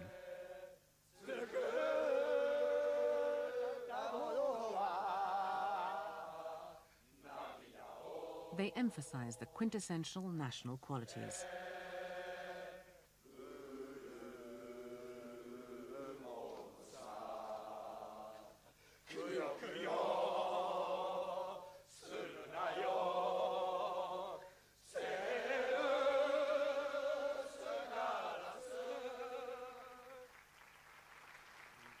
But most Japanese acknowledge that character forming simply won't be enough. When the most senior businessmen gather for their annual assembly, their leaders speak with a new rhetoric. 世界的な大競争に打ち勝つために、日本でも企業の組織形態の多様化など、マネージメントの変革、つまり経営の効率化、生産性の向上。 Japan is now engrossed in a debate about how that revolution should be driven through, and whether the business establishment can adjust to it. In Japan, on the way up, when they were catching up, the goals were very clear. They could see what they were aiming at, they would see where they had to go, and people could work together very well. But once they had caught up with the West, the goals were no longer that clear. And the same kind of organization that worked well was not always the most effective. To recover, Americans tell them they have no choice but to take the more ruthless American way and put shareholder value above all else. Not everyone accepts this. I don't think we have thought through yet. We are simply saying that we have to make change, and the only change model we have is America. So we have to follow that. Whatever is happening in America is good. I think that sort of thinking is not appropriate for Japan, because Japan is different from America, and America could be having their deep problems in a few years' time. The leaders of the largest companies maintain it's possible to keep the old social contract and look after the interests of shareholders and employees. There are things we can change, but at the same time, there are things we have to maintain. And I wish to make changes as much as possible, but at the same time, I wish to retain the good part or the heart of the Japanese business. Their harshest critics see the big companies as dinosaurs. They say the future lies with smaller, nimbler, more entrepreneurial companies like their own. If traditional companies stay the way they are, natural selection will take its toll. In 50 or 100 years' time, I think those companies will be gone. They just won't survive, because employees will build up their own knowledge and expertise and will simply find better places to work.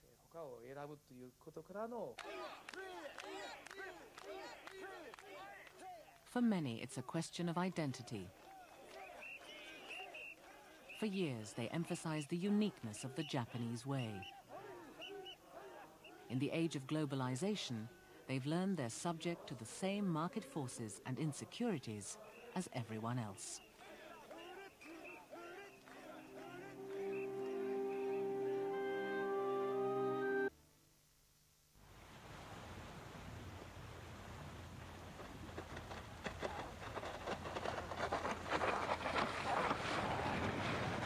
At the start of a new century, Japan is on the move. After 10 years of recession and bad news, a new generation wants to break with the country's conservative course and head in a new direction. A few years ago, not many Japanese politicians could windsurf. In Japan, people always did what had been done before. That was fine when the economy was growing. But now things are reversed, and we can't carry on like that.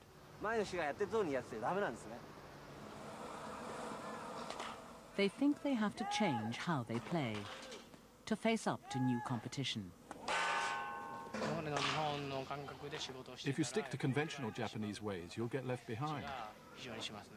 If you have no individual ability, you don't have a chance, do you?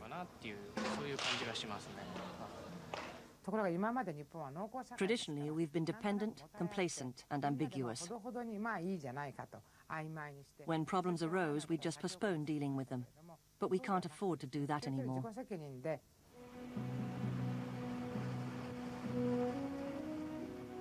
To save Japan, they say national attitudes have to change, that the country's economy and closed political system have to open up.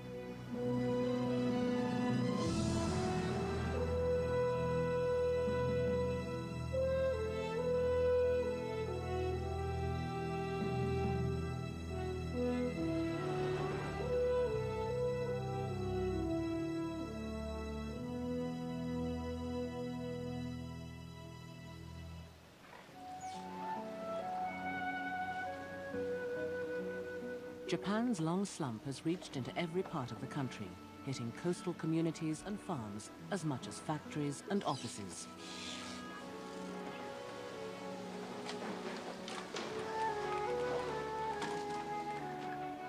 Matsukawa Ura on the north coast lives by its fishing fleet. Each morning their catch is auctioned to buyers from industrial cities hundreds of miles away on the other side of Japan. Because all Japanese are spending less in the shops, fishermen now get lower prices and demand has fallen.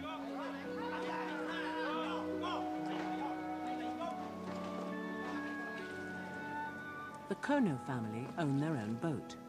They worry whether their children will be able to carry on the family business.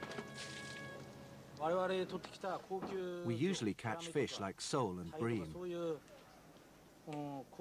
But consumers don't want expensive fish like that anymore. There isn't much money around. We used to be able to sell our fish at a good price. But with the burst of the bubble, fish prices went right down.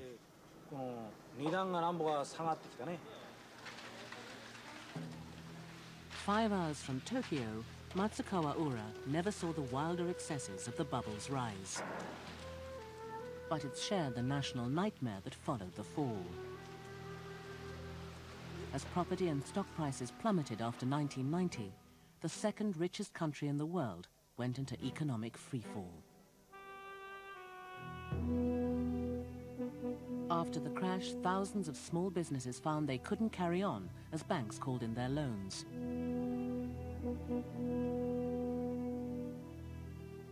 Unemployment rose to a record high as firms told loyal workers to go.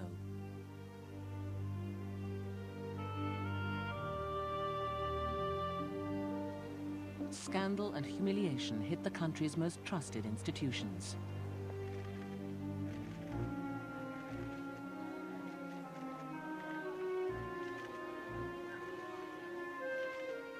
The confidence that had risen with Japan's post-war wealth was replaced by growing despair. And if people expected their politicians to rescue them, they were disappointed. From the early 1990s, a succession of governments tried and failed to deal with the crisis. Instead of dealing with the recession's real causes, they simply did what they'd always done before: poured in cash for public works. The idea was to prime the economic pump and get people spending again.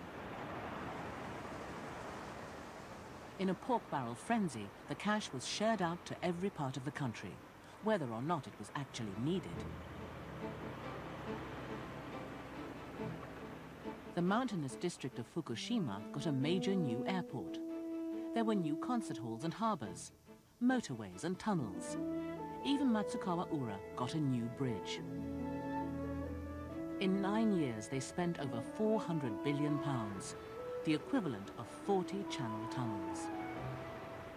You have to imagine roads built in areas where there are hardly any cars, or going through tunnels that can lead absolutely nowhere, because on the other side is merely a bridge, and the bridge goes straight into a granite wall of a mountain.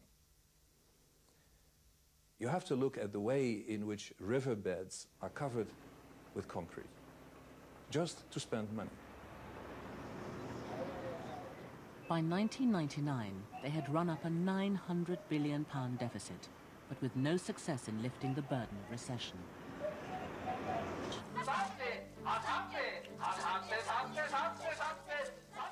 The government grew so desperate, it tried literally giving money away. They printed free coupons and sent £100 worth to 35 million people to spend, in the hope of reviving stricken businesses.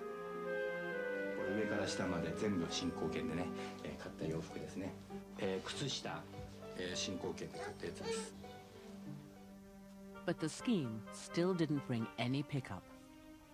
People just spent the coupons and saved their own cash.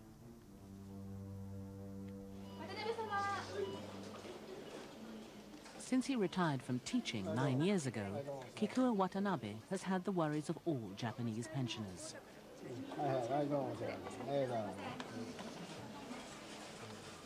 With interest rates at a mere 0.5%, he gets almost no returns on his savings. And he wasn't impressed by the giveaway coupons. The government wanted to boost the economy any way it could, but those coupons did absolutely nothing. From a political point of view, it was a poor, shoddy policy. They should have done better. By the end of the decade, there had been no less than 9 government stimulus packages. But the shops stayed empty. The public were worried that even harder times might be ahead. They still wouldn't go out and spend. It's been recently verified that the government supplied actually coupon to people, and many people didn't use the coupon even. In other words, they've got money provided by even the government, and they don't still have something to buy. Do we want to buy more suits? You know, we have full of suits in a closet. Do we want to buy more shoes? Full of shoes in the house. More cars, enough cars. Education, kids are fed up with education. In these frugal times, one of the few retailing successes were 100-yen shops. Their attraction in the second richest country in the world was that nothing cost more than 60p.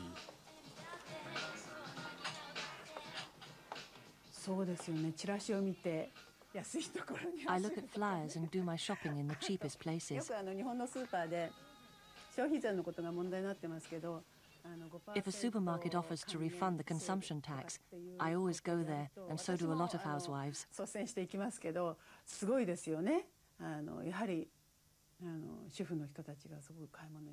The offer might be only for a limited period, but in that short time, thousands of us go to do our shopping. When I see scenes like that, I really feel that we are in a recession.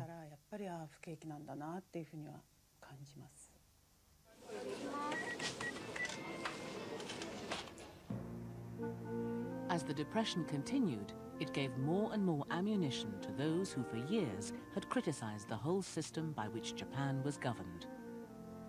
From the politicians in parliament to their big business cronies, to the bureaucrats in their ministries, the Japanese establishment had shared the same beliefs. Nowhere enshrined those values and attitudes better than Tokyo University.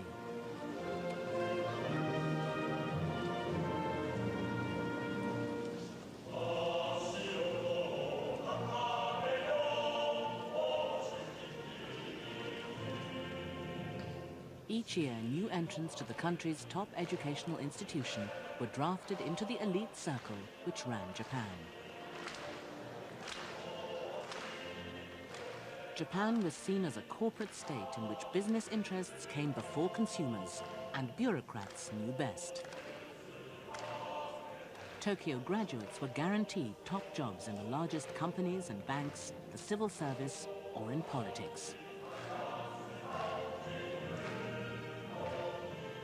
If they aspired to politics, there was only one party that counted. The Liberal Democrats had presided over Japan's post-war miracle and held power for 48 years, sustained through a web of personal connections and nepotism.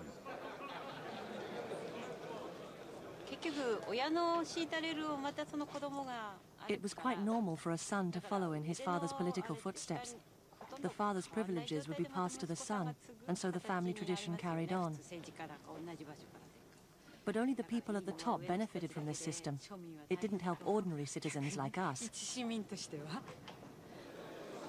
The Liberal Democrats were split into factions.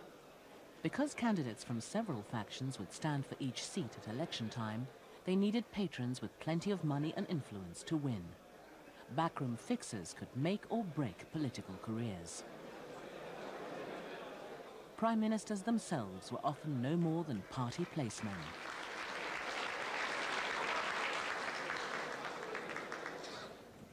In practice, real power was held not by parliament, but by bureaucrats.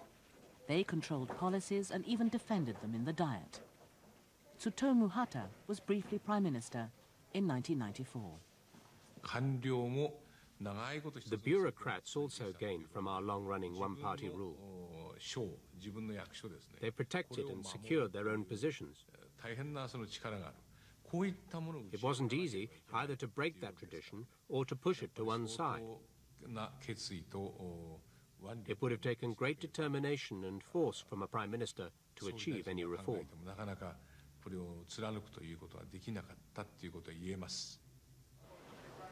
Frustrated by the Liberal Democrats' failure to reform, Ichiro Ozawa, one of its most influential backroom heavies, broke away with others to launch a new opposition party in 1993. I think the problem lies in the fact that Japanese society is too strongly regulated.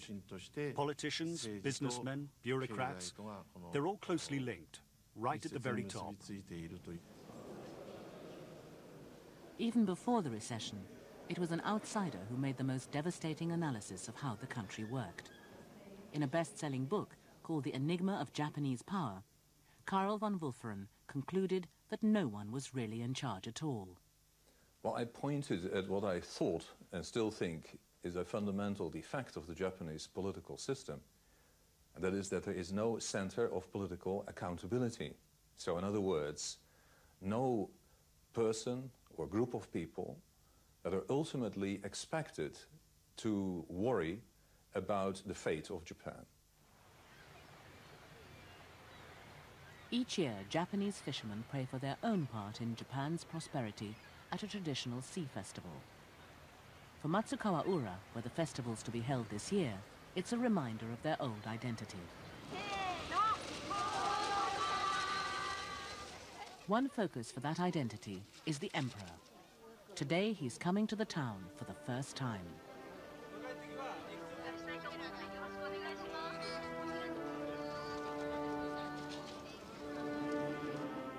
With politicians discredited, the emperor is the one part of the old system still held in high regard.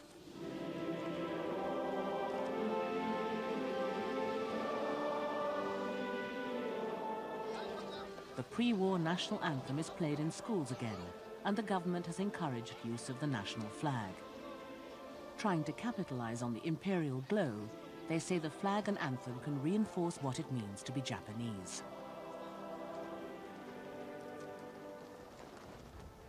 At the quayside, the Kono family has been up since dawn, cleaning their boat and raising the festival flags in the emperor's honor. They too are tired of old-style politicians and their closed world.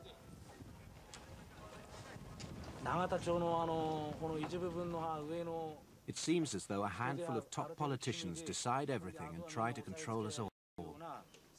I don't want that kind of politics. I want politicians to listen to us and respect what we've got to say. Politics should be based on people, otherwise Japan won't change.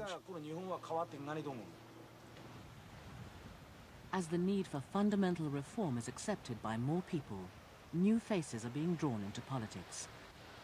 A seaside town near Tokyo now has the former windsurfing champion as its mayor.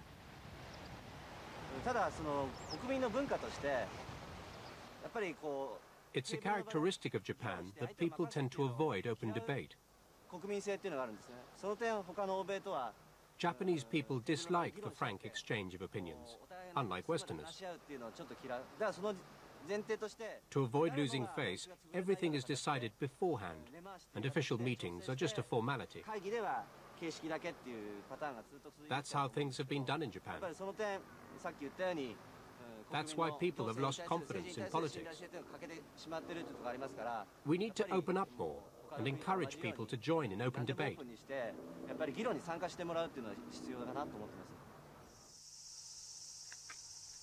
The debate's not just on the fringes. Makiko Tanaka inherited her constituency from her father, a former Liberal Democrat Prime Minister. She's benefited from the old system, but she also believes politics has to open up.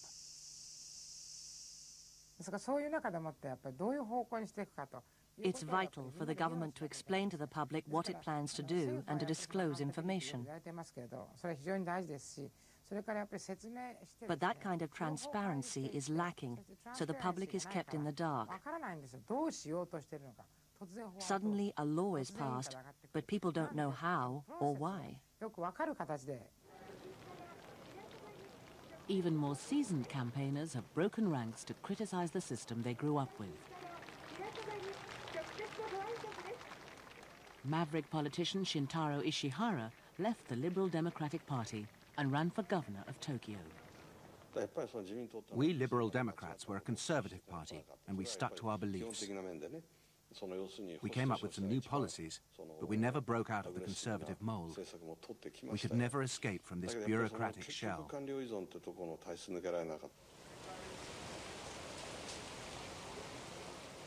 The LDP itself has had to adapt. The realization that voters blamed them for the crash came with a humiliating defeat in 1993. Though they were soon back in power, it was in coalition with others. They failed to deal with the recession. But under public pressure, they did start cautious political reform. Today they're meeting to re-elect their party leader.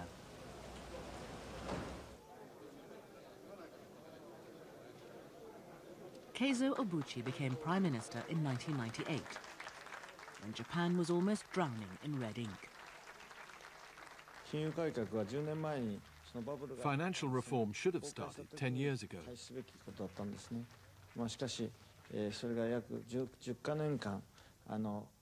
Debts from the bubble should have been paid back when the bubble burst. That's when our financial reform should have taken place. How can I put it? For 10 years, we didn't have the major surgery we needed. We just took anti-fever remedies and various minor measures until our heart was about to give out.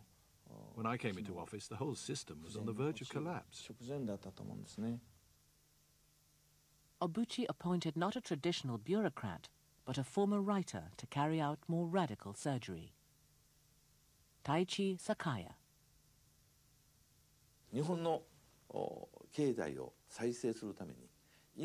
What's needed most in rebuilding the Japanese economy is to construct a free market centered around consumers.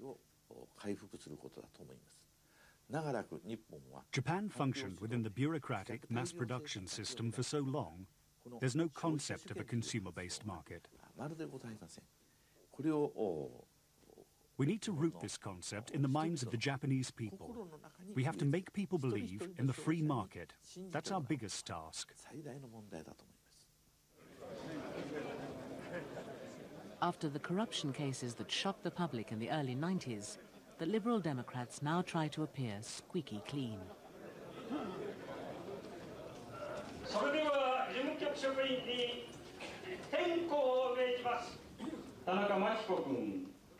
Obuchi's predecessors brought in new laws that reduced influence peddling and made business donations to individual politicians illegal. Away from the backrooms, when the public gets to vote, the system's also been changed. The days of having to choose between candidates from different LDP factions are over. Most constituencies now only have one contender from each party. And it is now government ministers, not senior bureaucrats, who must answer questions before Parliament. We need to become virtuous as a nation. I think that this can be exemplified by Mount Fuji, a symbol of Japan. It is written with the characters Fu, which means wealth, and Shi, which means the heart, or will. We need to achieve both of them so that Japan can become a nation of integrity.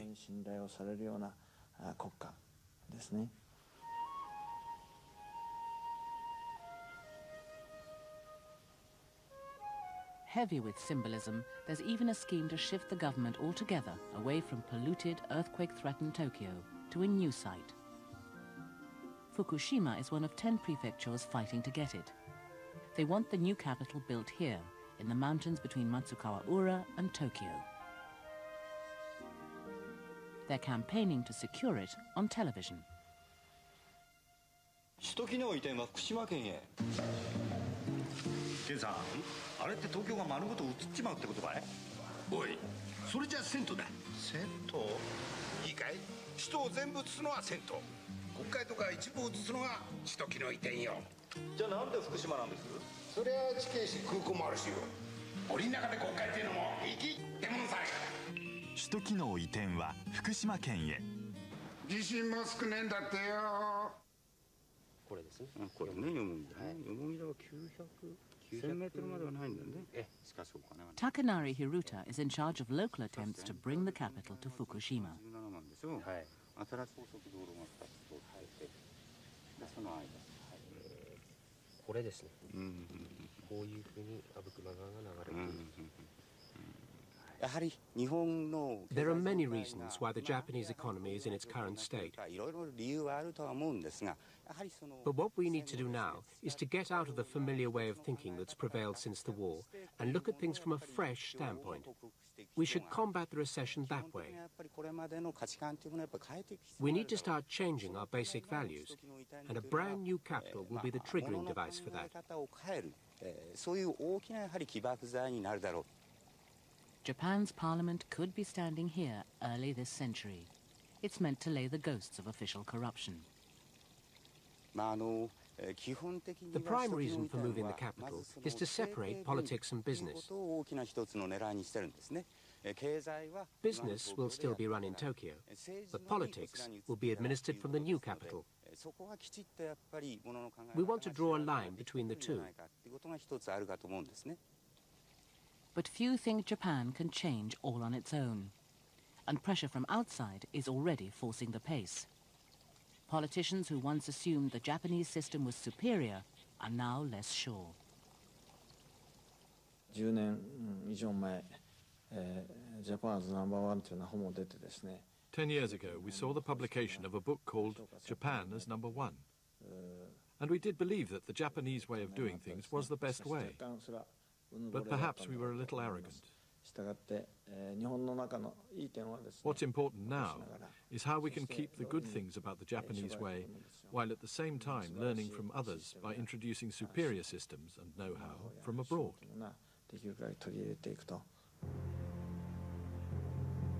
For years, government rules had kept foreign business out. But the barriers began to fall under international pressure. A big bang of the sort Britain had in the 1980s is still underway. The number of foreign businessmen in Tokyo has more than doubled. Foreign investors have also moved to take advantage of Japan's weakened state and huge debts. Land prices have fallen 5 times over since their 1990 peak. And owners who borrowed at the top of the market are still trying to pay back part of what they owe. The building that we're going to, we've been looking at for a while now. Yeah. You think finally the seller's getting ready to, getting enough pressure from his lenders to... I think so. Part with it at a reasonable price. Yeah. Yeah, it's a building that we like a lot because it's, you know, sitting on that subway. Richard Mandel works for an American company, Kennedy Wilson. It was built in sort of the end of the bubble. To them, Japan looks like a bargain basement. Would have been about anywhere from $300 to $400 million at its peak. And today, it's hard to estimate exactly, but somewhere between $50 and $60 million. And that's a good building. The foreign invasion has become a nationalist scare story. It's been taken up in a TV drama about an American takeover of an ailing Japanese bank.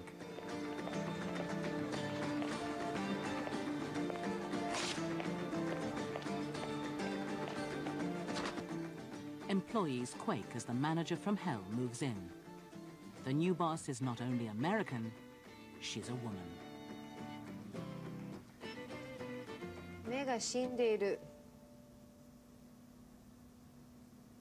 あなたたちのこと調べました。はっきり言って、この銀行のお荷物と言わざるを得ません。何を根拠にそうおっしゃるんですか。私たちは私たちなりに頑張ってきたつもりです。それなりに誇りをも感じています。たとえ業績が上がっていなくても、現在の日本の状況を考えれば。業績です。業績が全てです。日本の経済状況は関係ありません。今日からボスは私です。不満だという方はやめていただいて構いません。私はメリル・リンチのファイナンシャルコンサルタントです。あなたの生き方や人生の設計図に沿って In real life, foreign companies say they're making Japanese consumers at least happier. The American stockbroker Merrill Lynch has taken over the assets of one of Japan's biggest securities firms, Yamaichi. 私たちにご相談ください。相談できる人がいる。メリル・リンチ日本証券。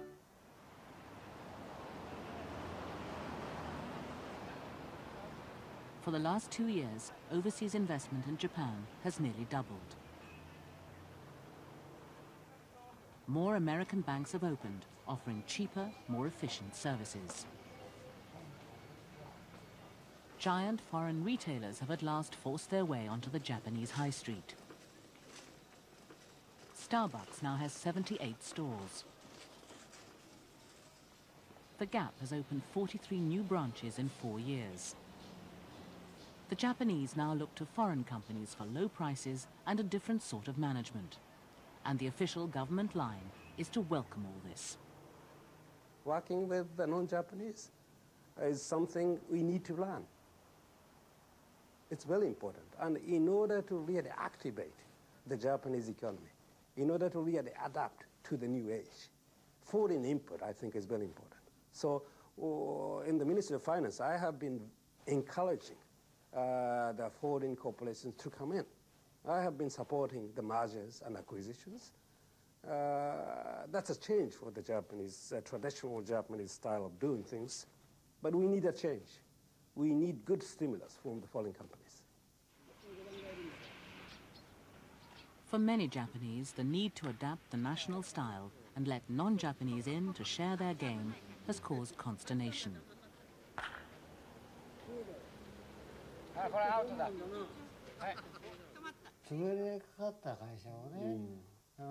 These foreigners come in and grab almost bankrupt companies. They know they can do this because Japanese companies have no way of getting the capital to save themselves. They jump in and haggle. They just try to get things as cheaply as possible. It's just like hijacking. They get our companies for next to nothing. That's right. Japanese people have to fight back.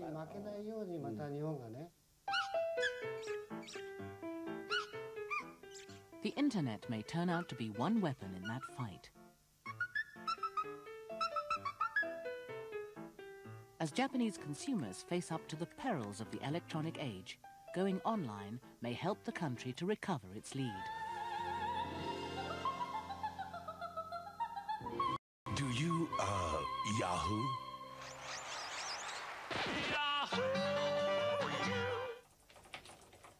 The country that built so many of the world's chips was slow to computerize its own offices.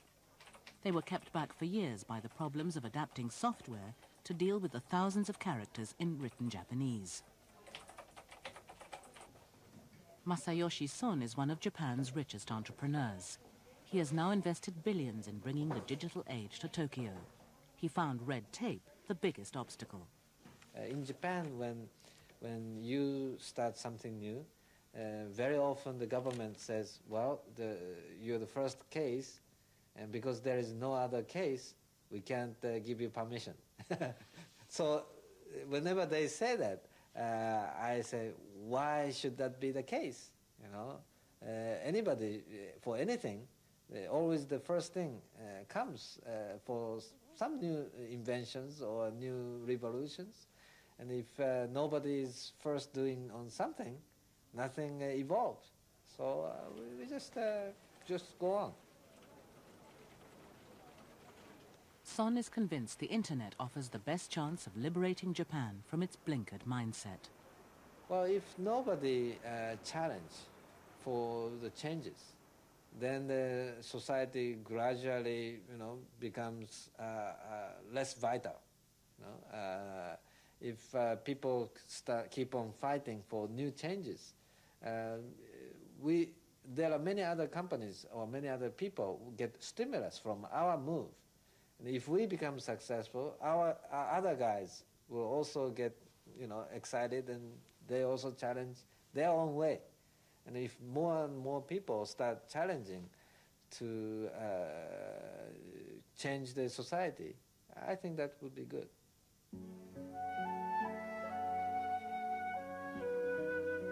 Some put their faith in new technology, some in political reforms, but many believe that to get a real shift in national culture and attitudes, they have to start in the schools.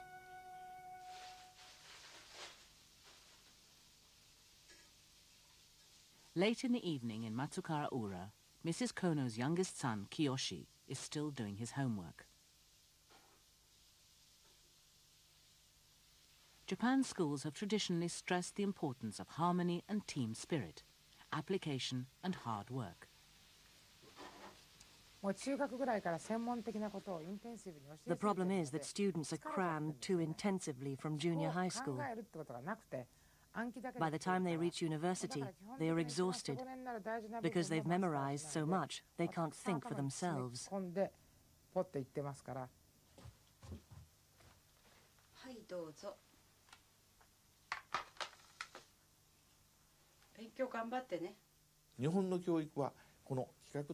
Japanese education used to be geared for the creation of a standardized workforce for mass production. By putting students in this mold, the system created people with rounded personalities, with neither special talents nor faults. It was better not to have any self-expression or creativity. Those who succeeded were those who did exactly as their teachers told them and just copied everything they learned. But in the knowledge value society, new qualities such as self-expression and individuality have to be recognized.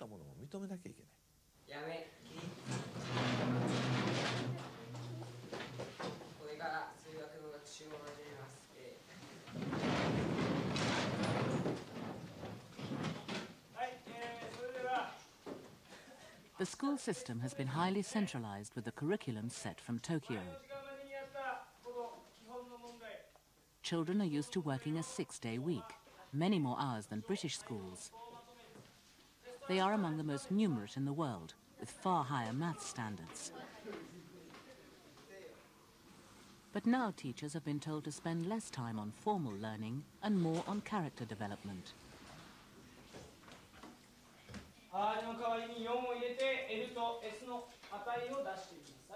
The curriculum's been made less rigorous, and from 2002, children will get all Saturdays off.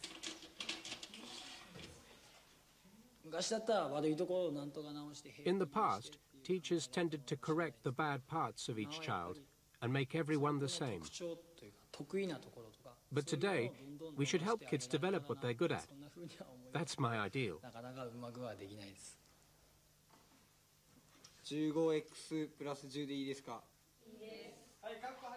Reformers hope that more creative children will emerge, better suited to the information age. Education should help individuality shine. The curriculum should allow children to learn what they really want to learn and to spend as much time on it as they want. They shouldn't have to learn what they don't like. Why should a student who wants to study art also know integral calculus? Doesn't make sense. Schools have been told that instead of trying to iron out differences, they must encourage them. Once, all children had to paint the same subject in the approved style. それでは今日のことをお話しします。ね、だいたい大まかに下塗りができますね。そしたら今日は3番の色で描くっていうところに入りたいんです。これがみんなの気持ちが現れるところです。いいですか？はい、それでは自分の作品もう一回見て。足りないとこある人。足りないとこある人。付け足していいです。みんな一緒に進まなくていい。下絵が万全になったら色付けに入ります。But some think the old virtues would still be useful. This sort of education, giving children more sort of leisure, more creativity and so on, has failed. We have to work harder.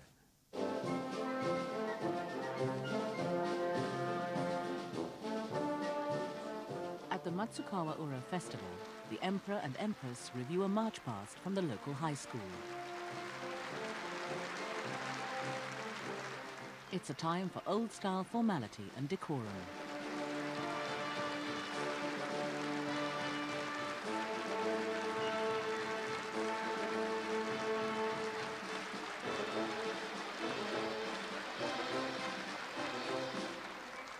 Out of respect for the imperial couple, nothing is allowed to break the harmony.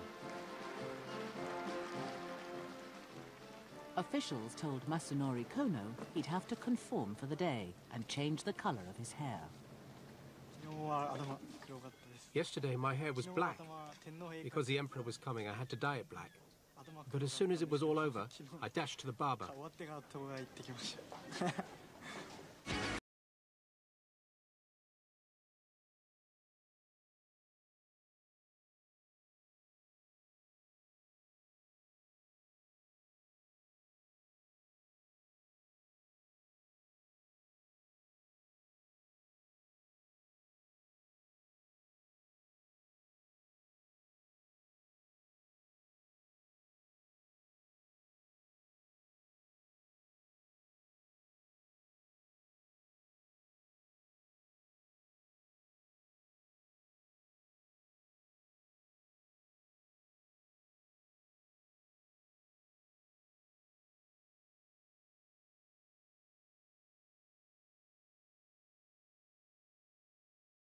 They also realize they'll have to look out for themselves and adapt in a way their parents never had to.